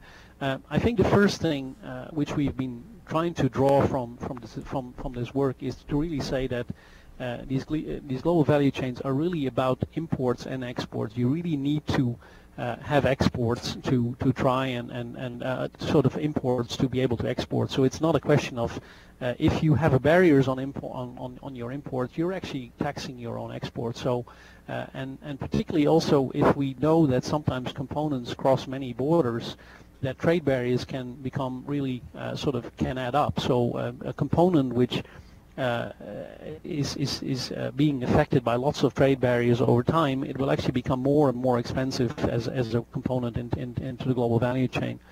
The third part here is that a lot of this is also about trade facilitation and efficient services. The way these global value chains work, you really have to make sure that they are efficient. Firms are really thinking very hard about how much time does it take, how costly is it to outsource certain parts of certain countries. So making it easier to trade and make it efficient to sort of trade across borders and be involved in these value chains is really important. I think a final part here is that of course it's not only about trade, because a lot of what's happening here is also linked to investment. It has to do with the role of multinational companies, so how easy it is to sort of come into to different markets, to enter certain markets and to do business there. So what we are starting to see a little bit is that a lot of discussion also now in bilateral and regional trade agreements, of course, is much broader than only trade, and needs to cover far more things than just trade to really work out. Other point I think is when we're looking a little bit more also in what it implies for competitiveness of countries. We sometimes now say that what you do matters more than what you sell, and what I mean with that is what you do means, well, what exactly are you doing in a value chain? What is the activity you're involved in? What's the stage which you're involved in, rather than what you sell? Because in a sense, China may be seen as selling sort of the iPad or being the final assembler, but that is not really what is the most the stage of the process where a lot of the value is being created. So you need to look very carefully, I think, as a company, and of course governments have some interest in this as well, in terms of what actually are you involved in, and what are your strengths and weaknesses. I already made a point that it really depends on exports and imports, that we still have a little bit sometimes a mindset of that exports are goods and imports are bad. I think it's very clear that you need them both, and also it means that sometimes you need to outsource things as well.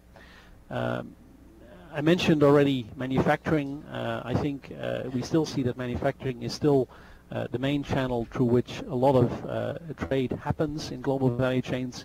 But a lot of it now, really, the value creation is more and more linked to the services, because that enables you to customize the demand. That is where a lot of the value creation is increasingly happening.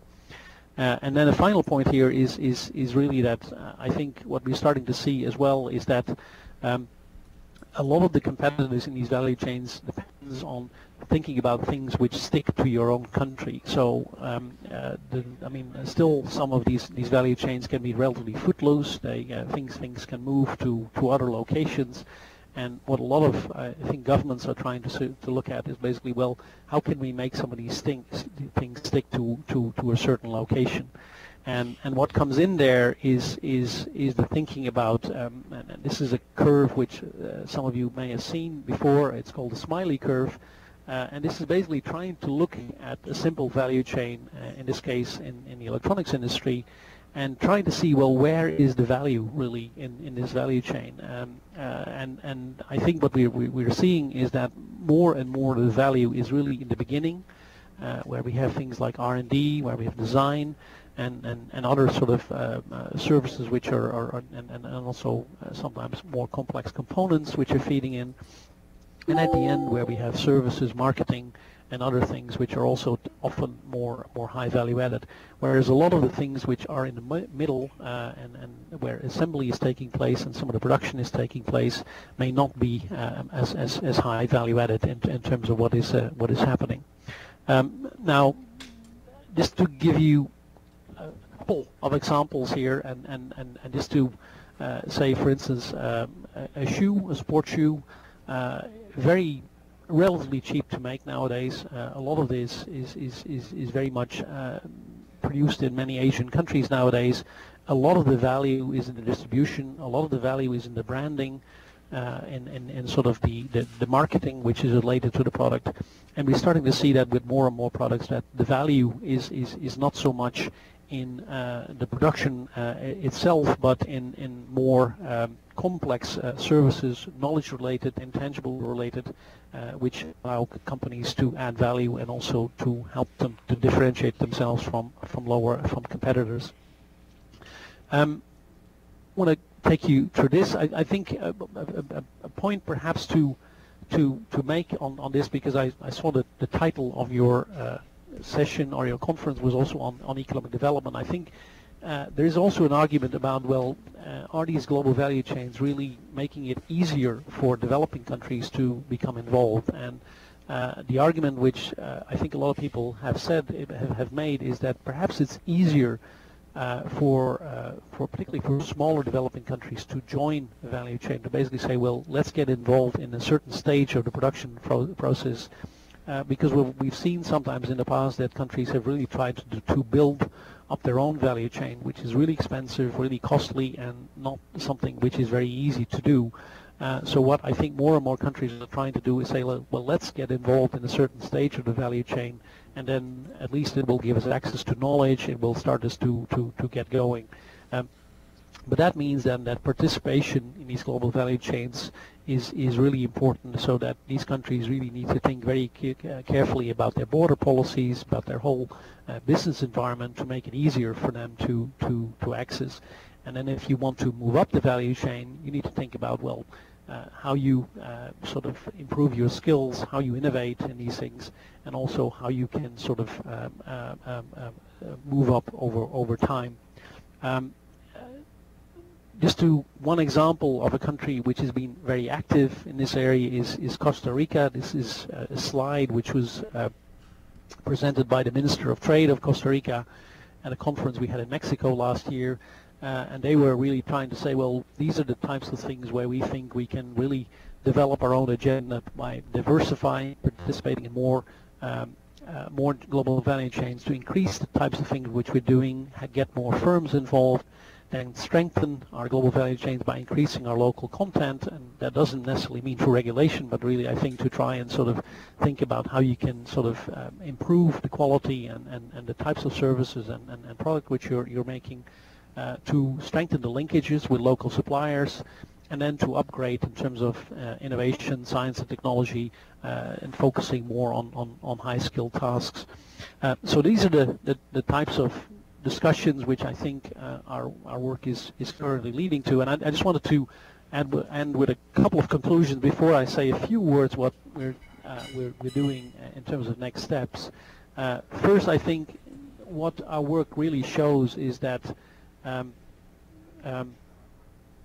that there is a growing interconnectedness with the global economy, so that we have openness. That what's really important is that you need this openness in global value chains, not just with trade, but also in terms of investment. That imports nowadays are just as important for competitiveness than exports, and that competitiveness is increasingly about what you do and not necessarily what you sell. So I think the thing about thinking about tasks, thinking about stages, and thinking about activities is something which I think a lot of firms, but sometimes also governments, are doing. I already mentioned this importance of this intangible knowledge capital. I think this is something which we're currently working on at the moment to try and understand better this link between the investment in knowledge and the success that different countries have in these global value chains. And then finally, I think the whole issue of services, that these are really, really important, because that they enable you to differentiate, but they're also, this is where a lot of the value is being created. So in many countries, this, I think, still requires thinking about regulation to try and improve the quality of the services sector over time. Let me say a few words about the next steps in our work. We released this database in January last year, and then a revised version in May. We're currently trying to improve it, extend it, trying to add more countries. This will go slowly. A lot of countries actually don't have some of the required data, so we have to do this slowly over time. More industries. We currently have about a distinction of 17, 18 industries. We'll try to add about 7, 8 to 10 more in the course of next year. we're trying to look at not only at where value is being created, but also where employment is being generated in these value chains. We want to look more closely at the link to investment. I mean, most of this is about trade, but to better understand the role of multinationals and also try to understand where income is flowing in these global value chains, which is really difficult. To try and better understand the link to innovation, and to also look a little bit at some of the future trends which are happening in this area. Just to give you two final examples of work which we have just published last week, we are now starting to look at job creation, which is linked to these global value chains. So this is basically just looking at the percentage of jobs in the business sector which depend on foreign final demand. So this is something which we can do also with this data. So you see in countries like the United States and Brazil that about 10% of jobs in the business sector depend on foreign final demand, whereas in Germany it's about 35%. So of course, depending on the size of the economy and also the share of trade. And we can also look at what are regions where this demand is coming from. So for instance, you can see that for a country like Japan, of course, a lot of the demand will come from East Asia, whereas for the United States, a lot of it will come from the NAFTA region. For European countries, obviously, a lot comes from European countries. So these are the types of things which we can explore in more detail and where we want to work on in the future. Let me end by a little bit of advertising. These are just a couple of links. This is a publication which we put out earlier this year, where you can find a lot more detail with chapters on trade policy, on investment policy, and also explanation more on the database. You have a few links there on to our website, which gives you, I think, quite a bit more information about the work which we've done, also with country notes, with data and indicators on about 40 countries, all the OECD countries and the major BRICS, and also a link to our scoreboard where we have a lot more of the information which is available in the database. And my final slide, just to thank you very much, and also if there's anything I cannot help you with straight away, don't hesitate to send me an email later on. So thank you very much. Thank you, Dirk. We appreciate your long-distance engagement. I'm personally thrilled the technology worked, so thanks to the AV crew and everybody here at CSIS for making this work, and Dirk, your team at the OECD. We have time for 1 or 2 questions. I kind of feel like that Far Side cartoon where the guy holds up his hand and says, "May I leave? My brain is full." Hearing none, we'll move on, but thank you again, Dirk. Okay. Thank you very much. Good luck. And for those of you who talk to congressmen about bilateral trade deficits, give them a copy of Dirk's report, The Interconnected Economies. It's a fabulous, easily accessible document on how this thing actually works. Let me now invite our second panel to come up to the front.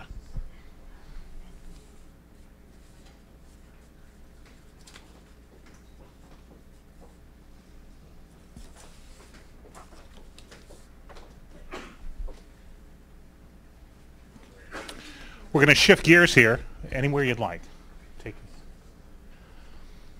We're going to shift gears from the policy and theory to the practice. Delighted to welcome 3 panelists who can choose the order of their speaking, but let me introduce them in alphabetical order. Paul Delaney is partner at Kyle House Group and has a fascinating career in the supply chain business. He was worked at the U.S. Trade Representative's Office, worked as International Trade Counsel on the Senate Finance Committee, and in between those assignments was an attorney for FedEx Express, and now does work in global supply chains for the Kyle House Group. Shabana Faruqi is Director, Private Sector or Public Sector Advocacy Services for PricewaterhouseCoopers. She specializes in supply chain management and has deep knowledge of developing economy health sector in particular, which she'll talk about. And finally, Sarah Thorne, Senior Director of Federal Government Relations for Walmart stores. Sarah's company, Walmart, is one of the most sophisticated supply chain operators on the planet. But Sarah herself has led the team that developed Walmart's Women's Empowerment Initiative. So thank you for coming, and we welcome you.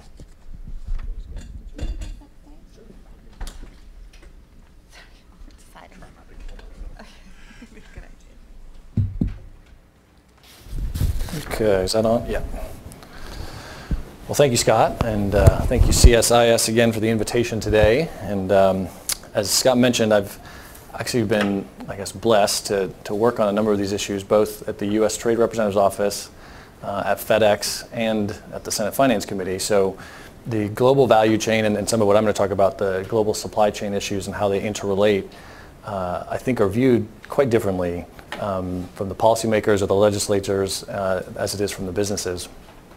You know, as we heard throughout this morning, we really have seen a sea change in terms of the scope and the scale of trade. I came across a number about global GDP, how it doubled between year 0 and year 1500, and then doubled again between 1500 and 1800, then doubled again between 1800 and 1900, and then quadrupled between 1900 and 2000. And the last 10 years, even putting aside the Great Recession, has seen even more rapid growth. As you heard from the presentations this morning, one of these phenomenons has been the development of the global value chain and then also the disaggregation of value chains. You don't see the sort of vertically integrated export USA or export China or whatever platform that you saw in the past.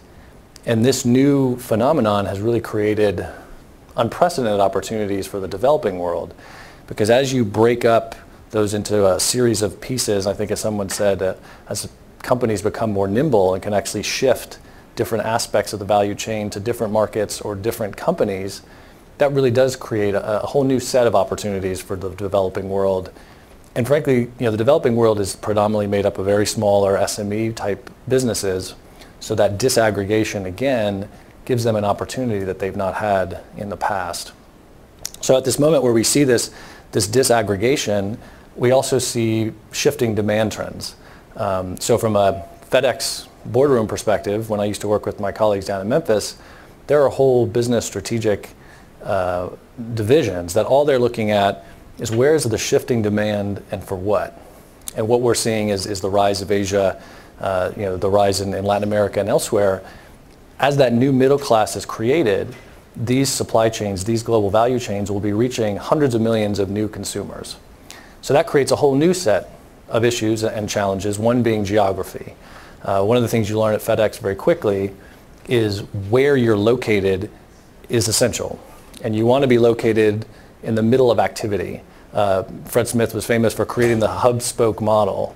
If you go to Memphis on any night, you can see 15,000 workers between 11 and 2 in the morning helping manage the 160 some odd jets that are landing every 45 seconds, offloading millions of packages in 22 minutes, having them resorted on 1,000 vehicles being reloaded onto these planes, and the planes taking off going all throughout the world.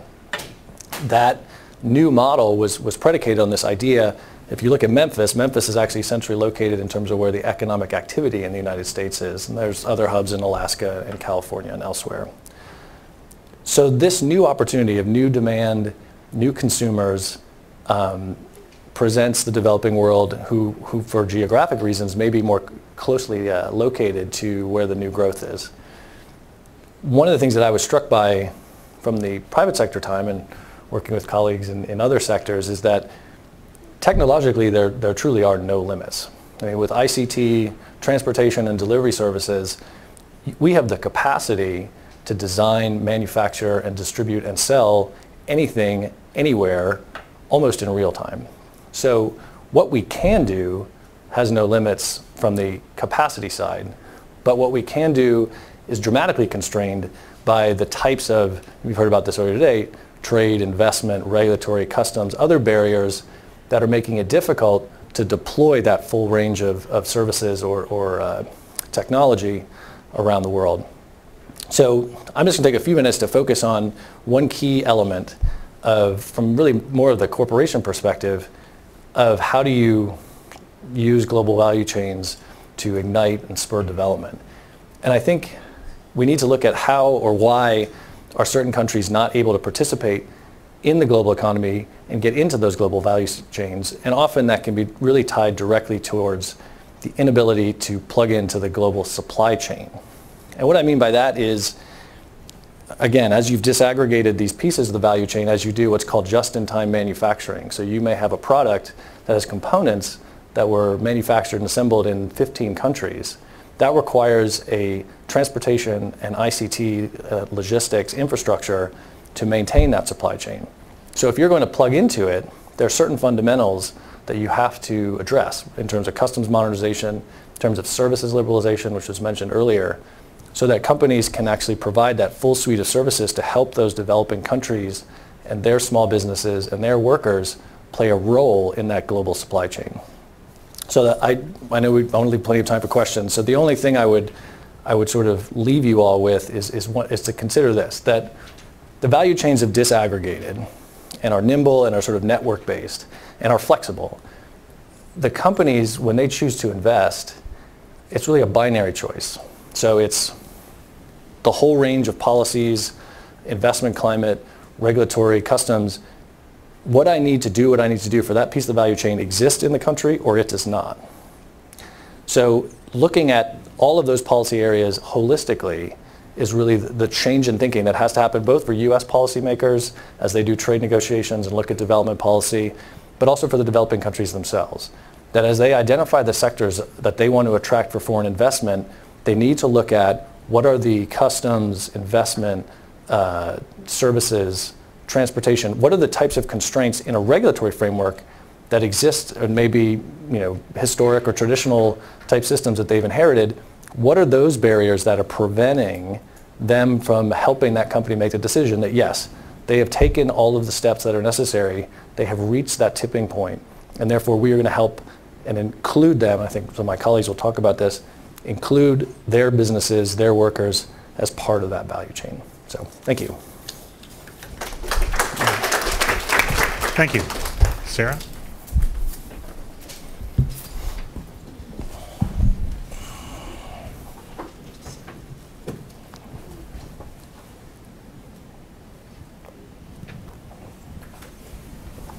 Slide back. I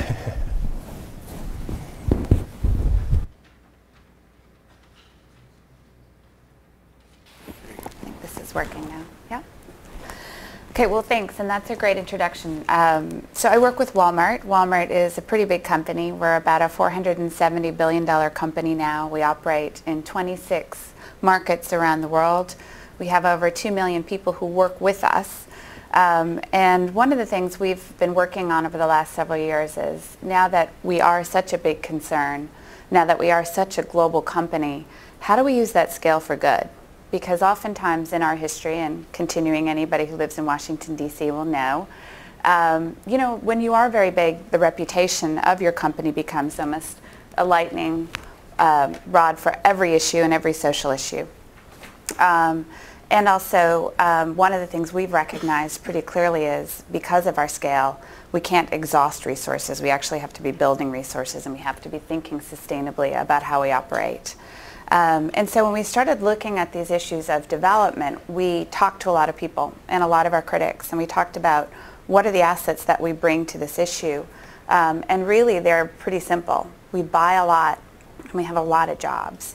So what's the delta in terms of helping people figure out how they either sell to us and sell to us locally and globally, or how they get one of our jobs? And retail jobs are actually great training ground for future jobs because you don't need a lot of professional training to do a retail job. We'll train you on the job. But you do need to know certain things about how you show up, how you dress, what is customer service, those soft skills that actually in the long run help us succeed in any job that we have. And so what I wanted to talk to really walk through today is just a couple of case studies in how we're working on this issue of value chains and development, the role we're playing, and then some of the policy area takeaways that we've seen as we've started to work in this space. So in that area of jobs, one of the things that we've really been focused on is how do we get more SMEs into our value chain? In many of the emerging economies in which we operate, obviously SMEs are the predominant economic force. But we're set up as a big, large multinational retailer. So we're set up to work on scale. We're set up to buy a lot and to sell it at a lower price. And so working with SMEs requires us to rethink how we work. in the environments in which we're working, because essentially when you're working with smaller companies, they have smaller volume and sometimes higher prices. But the benefit of working with smaller industries is that you get a locally tailored product, and more importantly to us is you're benefiting the local communities. So as a global company, one of the things we want in every environment in which we operate is the people and the communities around those stores to actually have incomes in their pockets so that they'll shop at our stores. And one of the things we figured out pretty quickly is if we invest in women, women will reinvest in their families and their communities. Women will hire other women, women will mentor other women, women will train other women. So one of the areas that we're particularly focused on, as Scott mentioned, is helping women entrepreneurs succeed. So this is a program that we have in Central America called Una Mano para Crecer, sort of a hand to help, where we recognize that if we were going to succeed in Central America, we needed to figure out this big, small issue. And so the program is actually pretty simple. We help and we work with local governments, we work with local associations to actually bring the SMEs into Walmart through local fairs.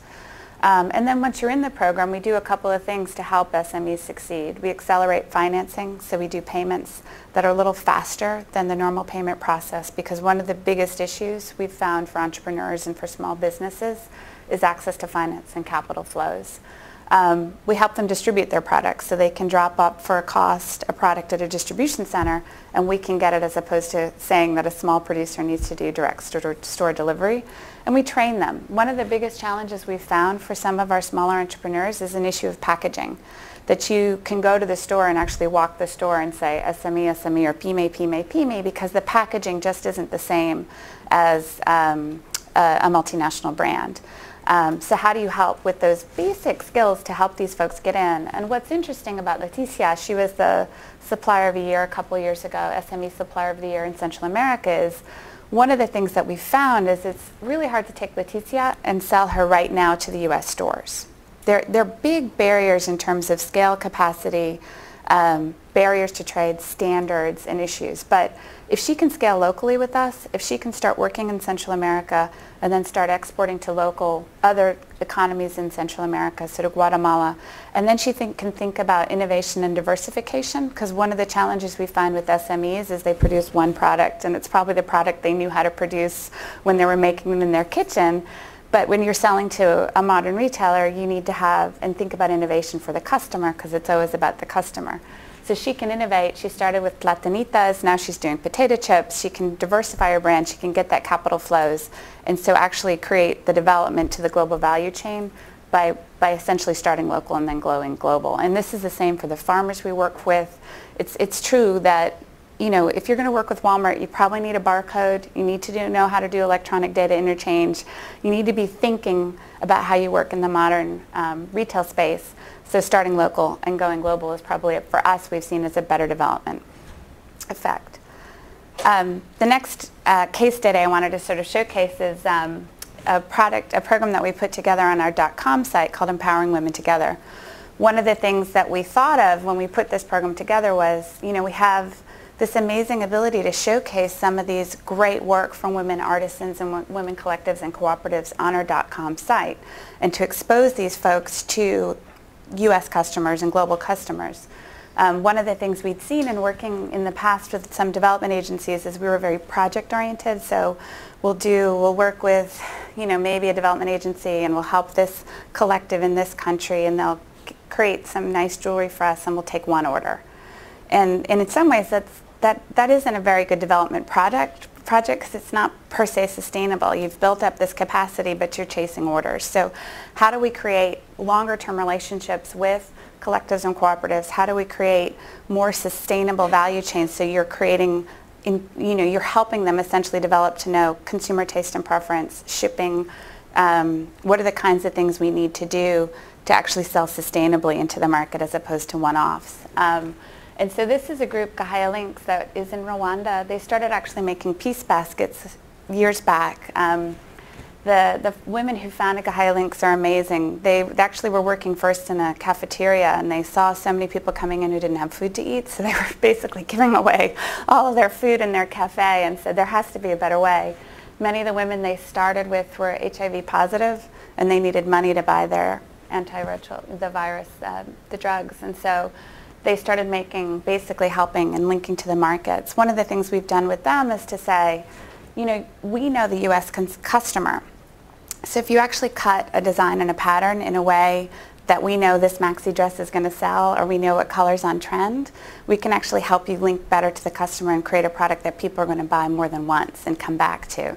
And showcase it on our .com site. The one thing that we've learned from this experiment, though, is that big multinationals aren't always best placed for working at the base of the pyramid. One of the things we had to do is actually get an intermediary aggregator who could help us, an NGO, kind of translate our standards for suppliers, our requirements for shipping, our EDI, and help them learn and hopefully create kind of angel brokers who then will pass them on directly to us, because there was just too much of a delta between us and them.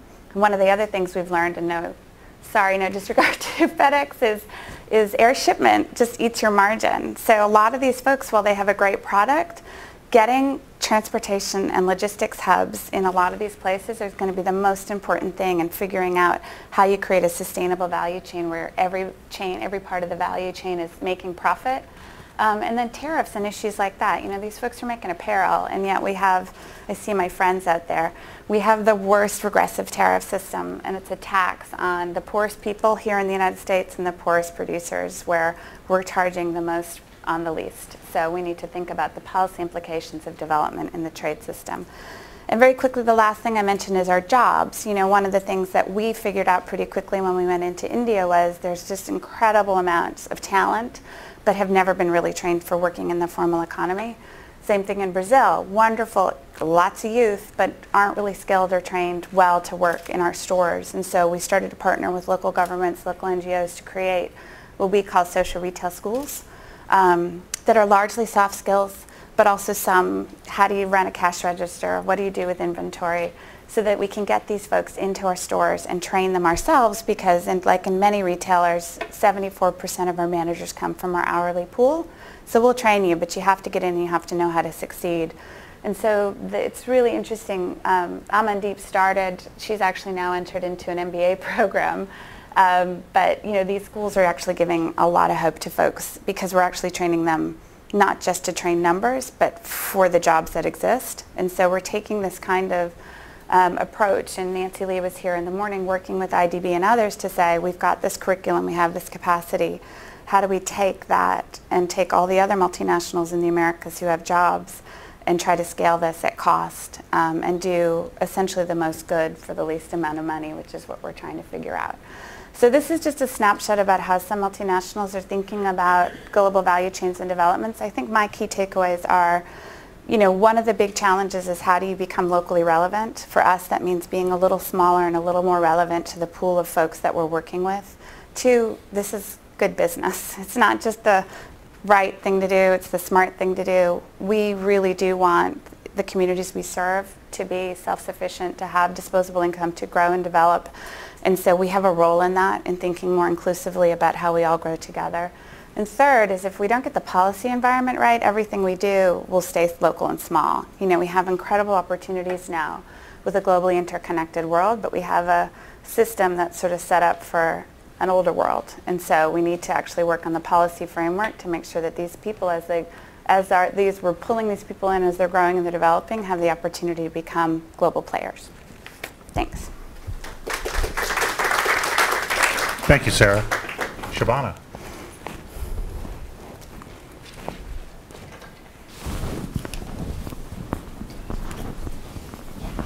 Thank you. Can you guys hear me? Okay. Yeah. Thank you all, and thank you to CSIS for giving PwC the opportunity to speak today.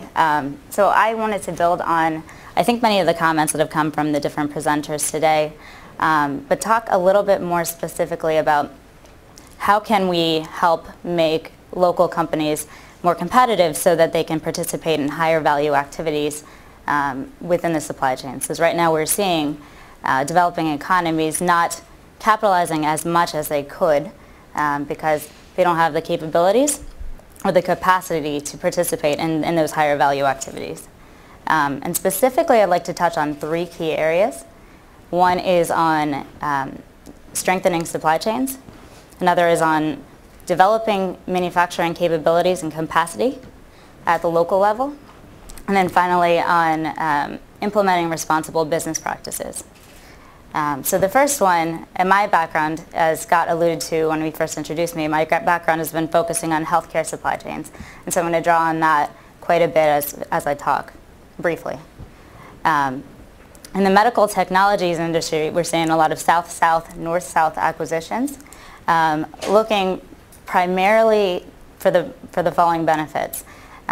Providing access to technologies that are tailored to local requirements, but also providing access to distribution channels and distribution infrastructure, as well as service and repair capabilities that the local firms currently have that MNCs would like to take advantage of. So when you're looking at where in the supply chain might you focus system strengthening activities on, these are some key areas for consideration. Another point within the health sector is that you have within the health sector you have a parallel public sector supply chain system as well as a private sector supply chain system. And you'll see development organizations are focusing quite a lot of money and effort trying to strengthen public sector supply chains. One of the things that I like to talk about is potentially diverting some of that funding that's going towards propping up public sector supply chains that are often quite inefficient in their operations, and potentially think about kind of redistributing that money to focus on private sector supply chains, so we're strengthening those activities. Areas that we see weaknesses in public sector supply chains, particularly in the health sector, is in areas around inventory management and distribution and warehousing. And these are some areas where private sector organizations can instead take that funding, strengthen their own channels, and then serve as valuable members of the global value chain. Human resources is another key constraint in the developing world. What you are finding is supply chain is not a core competency for many. It's not really a core competency. It's not something that is in the core curriculum. You have supply chain managers that do not have supply chain skills. We've spent a lot of time trying to build these supply chain skills, particularly for folks operating healthcare value chains or supply chains. We do find in the private sector, PwC has worked with organizations in both the private and the public sector to try to strengthen healthcare supply chains. And you do find quite an appetite at the private sector level to take in these lessons learned, because you have that incentive to do so, that commercial incentive to go ahead and strengthen supply chains. That incentive not so much necessarily there at the public sector level. The incentive at the public sector level is to make sure that that countries are kind of meeting the minimum requirements imposed on them by donors so that they're receiving funding. And so we do see there's a lot of will within private sector to kind of take these lessons learned from multinational organizations, multilateral organizations, to strengthen their own supply chains. And so I think that much of the money that's being spent trying to enhance and strengthen public sector supply chains could instead potentially reap more benefits if that money has been diverted to private sector. Manufacturing. We do work quite a bit with manufacturing, particularly in heavily regulated industries such as the healthcare industry. Challenges associated with this is that local companies do not have the quality processes in place to meet international standards and regulations. And that limits their ability to kind of participate in these global value chains. PwC does quite a lot of work trying to get firms up to speed to be able to meet international requirements such as FDA regulations, CE marks, getting them towards ISO 9000 standards, even though they may not be able to meet that, but at least start to develop these quality systems, processes, so you have consistency in manufacturing. And then finally, the last thing I'd like to talk about is minimizing business risk. This is an area where I will say I am not an expert, but so if you do have questions, let's not focus on this one. But I mean, in areas, another thing that precludes local participation in value chain is are things related to ethics, labor, health and safety, and environmental concerns. I think that's definitely an area, and you've seen this in the news quite a bit, garment with child labor, with the fires in India garment factories. It's exceedingly important that these local firms receive guidance in terms of how are you able to meet these minimum requirements around these key areas to make sure that MNCs that would partner with them are not risking their reputation by partnering with them. And so that's one area where we don't see a lot of focus, at least in the health sector, a lot of emphasis to work with local organizations to kind of help them get up to speed with that regard. And so, happy to take your questions. Thank you. Thanks. What I'd like to do is open the floor for questions again. Remember, wait for the microphone, introduce yourself, and ask a question. Yes, sir.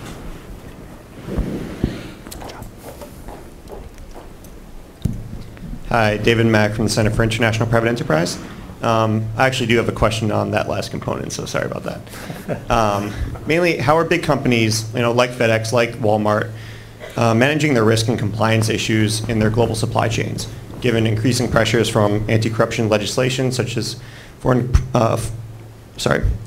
Corrupt Practices Act, UK Anti-Bribery Act, and how does this affect MNCs in their decision to enter new markets and introduce new suppliers into their value chains? Thanks. Sure. Excellent question, and I think certainly from my former colleagues that the FCPA is sort of front and center. When you're a company that's servicing 220 countries and territories around the world, by definition, you're into markets where there are some issues. Certainly from a global logistics service provider's perspective, this very much, I think, goes to the point of the difficulty that some of the developing countries have participating in the global value chain, because there are a number of in-country folks, there's the legal teams looking at these issues. So when a FedEx comes in and is going to service a market, that interaction with the customs authority has to all be documented, has to all be handled in a very careful way. Sometimes that means the customs authority won't cooperate. Sometimes it means packages just get held up for an inordinate period of time. The end result of that is that the footprint of FedEx or UPS or DHL is going to be quite small, and the ability of the consumers and the businesses in that economy, in that developing country, to participate in these global value chains is going to be dramatically diminished. So it's a front and center issue. I think one of the things that I find interesting is that as you see the discussions about sustainable development and what are the sort of the key elements or the key kind of reforms that you need, the strengthening of rule of law is always, first and foremost one of the key elements.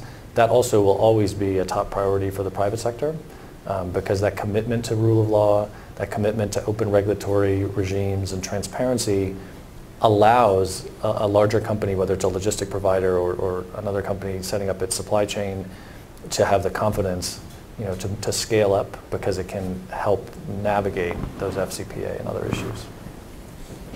Yeah, just to add to that, obviously compliance is paramount. Yeah. I think we're sort of seeing a very interesting phenomenon now where the end of the chain is seen to by many stakeholders to be absolutely responsible for the beginning of the chain, even before it actually comes out of the ground. So that's a real challenge for us, because the systems and processes that we've built generally go sort of one back or two back. And so issues like the Lacey Act or conflict minerals or some of these new well-intentioned laws that we support the goal of, which is don't put conflict minerals in your electronics, I think we need to think about what the consequences of some of those are given the enforcement systems that exist, because the last thing you want, which is in fact what's happening now in the Congo, is people saying, just don't source from there because I can't, the infrastructure is not such that I can guarantee that it's safe. And so I do think it's going to take a little bit more of that stakeholder dialogue to say, what are the right approaches here? How far back does the end have responsibility for the beginning? And what are the right levers in terms of working collectively against these common goals of everybody wants to work in a decent, safe environment, be paid appropriately, have the right rules, et cetera. Especially also where you have governments that have abdicated that role. What's the role of the private sector? What are the role of the governments? What are the role of the international organizations? I think we're getting there. I think the transparency of the internet and the real time of information is forcing us to actually accelerate our approach in that area. But I think it's probably something that we probably holistically need to address a little bit better. And I would just add from a donor perspective, I think it's shifting the focus of the discussion. And as I was trying to allude to, is that a lot of the focus is really on public-private partnerships to strengthen public sector capabilities. And I think if you are changing the course of the discussion to say there is a huge role for the private sector in development, but not only that, these are some issues that they're struggling with. Could multilateral organizations and development organizations not start to maybe dedicate some of their resources towards addressing these issues, which in my experience it's not really been the main priority. Ma'am, you had right over here. Front row. Jerry Jensen, Business Driven Development. I wondered, none of you addressed how you could leverage, how and whether you've been able to leverage U.S. development agencies in sustainable supply chains. And I just wonder if you could talk a little bit about how you've done it, and more importantly, what are the opportunities going forward? So we've actually had a very robust engagement with U.S. development agencies, international development agencies, as well as multilateral institutions. It's been an evolving partnership. I think we've had to work through what's the right point of entry for us in terms of on the ground relationship building. For example, with USAID, in the past, I think the concept of public-private partnership was, I've got some money, you've got some money, let's do a project. And we've been shifting to say, actually, what's much more interesting about us is not my money, but my business. And so in Central America, we have a couple of framework agreements, and we just signed last month another global MOU with USAID to say, we really actually need to think about business-enabled philanthropy, which is, a tricky term, but also we are so well positioned as an off-taker. So you're training a lot of farmers. Train them on our standards, or on the standard that is common to many global retailers. We'll tell you what products we actually want. We'll help you think through the life cycle of that product in terms of, let's not have everything ripen on the same day, but we're going to do these for September, March, April, May, June.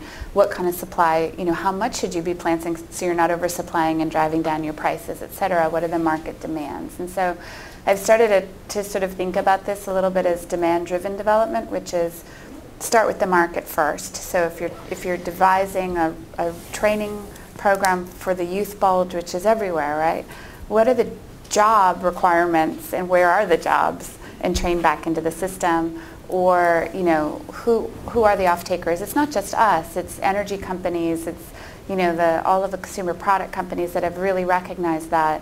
And it goes back to our enlightened self-interest, which is, I need fresher, safer products. I don't have the capability to train all these farmers on my own. Why don't I partner in an area that there's a mutual benefit? And we were talking earlier, one of the things, we have people coming and saying, you're a great logistics company, let's partner in logistics. We're like, we don't really need a lot of help. So let's look for that sweet spot where we're getting something and we're getting to that same mutual development goal. So I would take a different angle. I think that was very helpful. But I feel as a development organizations, kind of to your point, had initially public-private partnerships kind of seen it as a bit opportunistic. And now there's a shifting environment where development organizations are really kind of, there are two things going on. One, they're facing competition in terms of budgets, but also they are held more accountable more and more towards outcomes. And so they're looking at the supply chain as a whole system, from a system approach, and because of that, they need to become more innovative. But I think we're kind of at the front end of this, and a recognition that they need to view the supply chain and come up with some innovative solutions. But I think as part of that, kind of adopting, working better with the private sector is going to be key over the next like 10, 20 years. But I feel as though it's kind of a shift, and it's fairly immature. We're at an immature stage right now. Yeah, I would just add, I would agree with both sets of comments, and I think that it's important to think or consider that, we'll start with U.S.-based companies. They've been in every country in the world. Some U.S. company has been there, for decades, and has been competing and doing something, whether it's selling a product or providing a service, and they provide an immense amount of experience in the market. And now, what we're seeing with the disaggregation of the value chain is that, companies are rapidly expanding their footprint in a whole range of countries all around the world at different levels of development, different culturally, with different types of challenges. And whether it's a FedEx logistics engineer who has to figure out, okay, how do I get these products out of this region to this airport or to this port to get on a ship through freight forwarding, that's all they're doing, is trying to figure out the answers to these questions. Unfortunately, I think I agree that this is we're in the nation phase of this. That immense amount of talent and resource and experience has not been where the development agencies went to first. And I think that's going to be a big shift in how we approach these questions. There's a statistic that I find striking that in 1960 or 61, in the CSIS report and others have noted that it was nearly 80% of the public dollars going to the developing world for the United States were public dollars. And today it's 9%. So the game is in private investment flows. Now, whether it's coming from state-owned enterprises or private entities or companies or financing, that's where the activity is. That's what's going to determine the development track of these different countries. And the private sector's presence in those countries is only getting more and more involved. I mean, Walmart and others tapping into that experience and those best practices and those core competencies to shape how the development community, which is very important, and these agencies that are very important, to really prioritize where they focus their resources. There's an opportunity here, but we have to really seize it. It hasn't been done, I think, effectively yet. Thank you. There's a question up front here.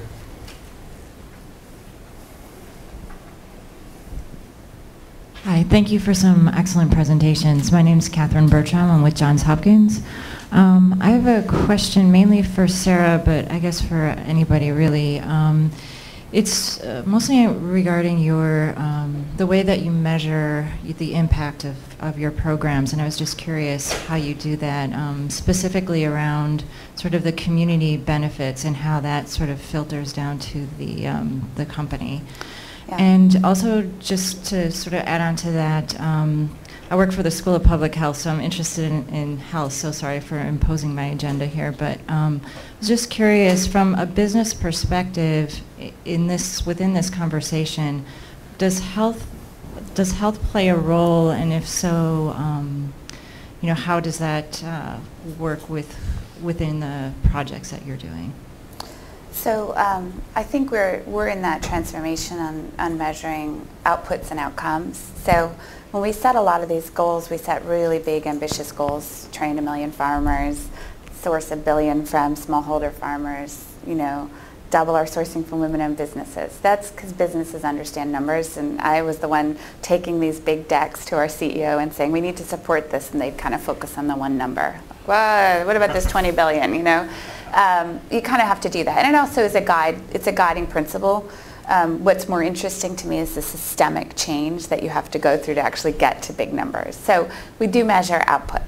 What we're starting to measure more is this concept of outcomes. So okay, so you trained 1 million farmers, so you doubled your sourcing from women-owned businesses. What does that actually mean in a tangible sense? And what we're finding is that the outcomes are broader and sometimes more diffuse. So we're training a lot of women in factories because we notice that you can't really think about women's economic empowerment and not think about those women who have been working in those factories in apparel largely and in jewelry somewhat.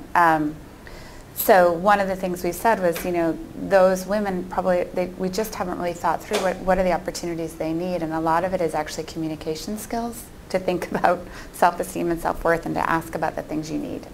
And then to understand your role in the business. If you're working on a line, what is my participation vis-a-vis your participation? Health is a big component of that, and hygiene is a big component of that as well as how do you manage the money that you have. One of the more interesting things, and we have DAI and academic institutions looking at the evaluation of this particular program, is that the benefits of that have actually translated more into the community and how the women speak to their husbands and how they look at what's happening and why am I working in the factory and taking care of the kids, and get off the couch. There should be some more. So that's the kind of thing, because that's an outcome. So that's something, Sylvia Burwell was, for a very brief time, the head of our foundation, Matthews, and so that's something that we're now thinking about. We've never really thought of ourselves as a development institution or doing development, so we're really, really thinking now about how do we measure, how do we replicate, how do we scale, how do we leverage, so taking that business mindset to what we're doing in this space. Yes. In the health sector, to address that comment, I think it's very difficult to end up actually, most of the multilateral organizations are struggling to determine how do you link outcomes. If you're looking at outcomes like reduced morbidity and mortality for a specific disease, how do you link that to a specific program? That's a harder thing to correlate.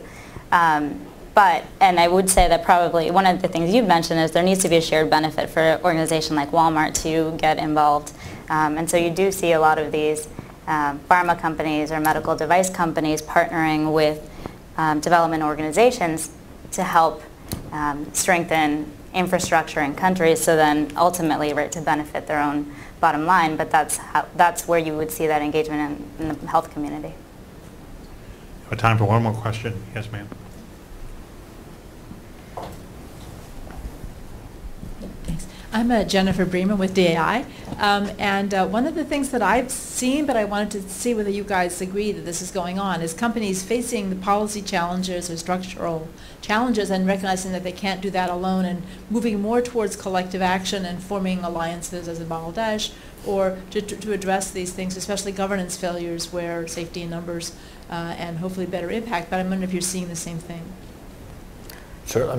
One of the things that was most interesting during the time when I was with FedEx is that their partnerships with their customers in country were invaluable assets in trying to make policy reforms in country.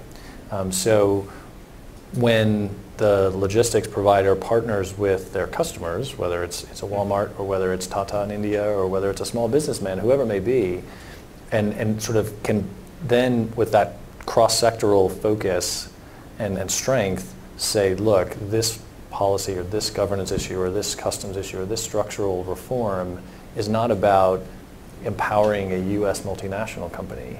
It's about connecting your sort of poster childs of success to the world economy. So I definitely think that when companies and industries work together at all scales are much more effective both in U.S. policy advocacy and abroad. So.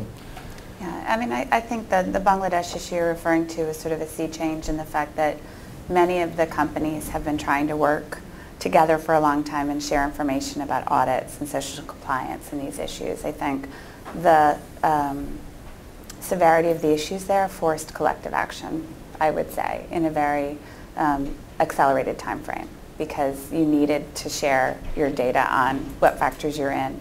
What are the audits? The audits are, if you're doing a structural audit, which companies never thought in some ways was their responsibility to say, I need to actually, I don't own this factory, I contract with a supplier who contracts with the factory owner, but somehow I'm, like I said, responsible for the integrity of that building, which in many ways is actually a government function to ensure that they're built to code.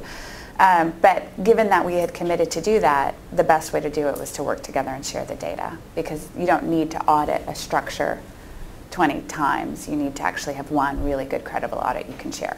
So it's forced some collective action that I think we'll still see how do you continue that to to address other larger societal issues if this is a structure, because it is the way it's set up on collaboration, working with the ILO, working with the USG, working with the Accord, trying to figure out collectively how do we address these issues.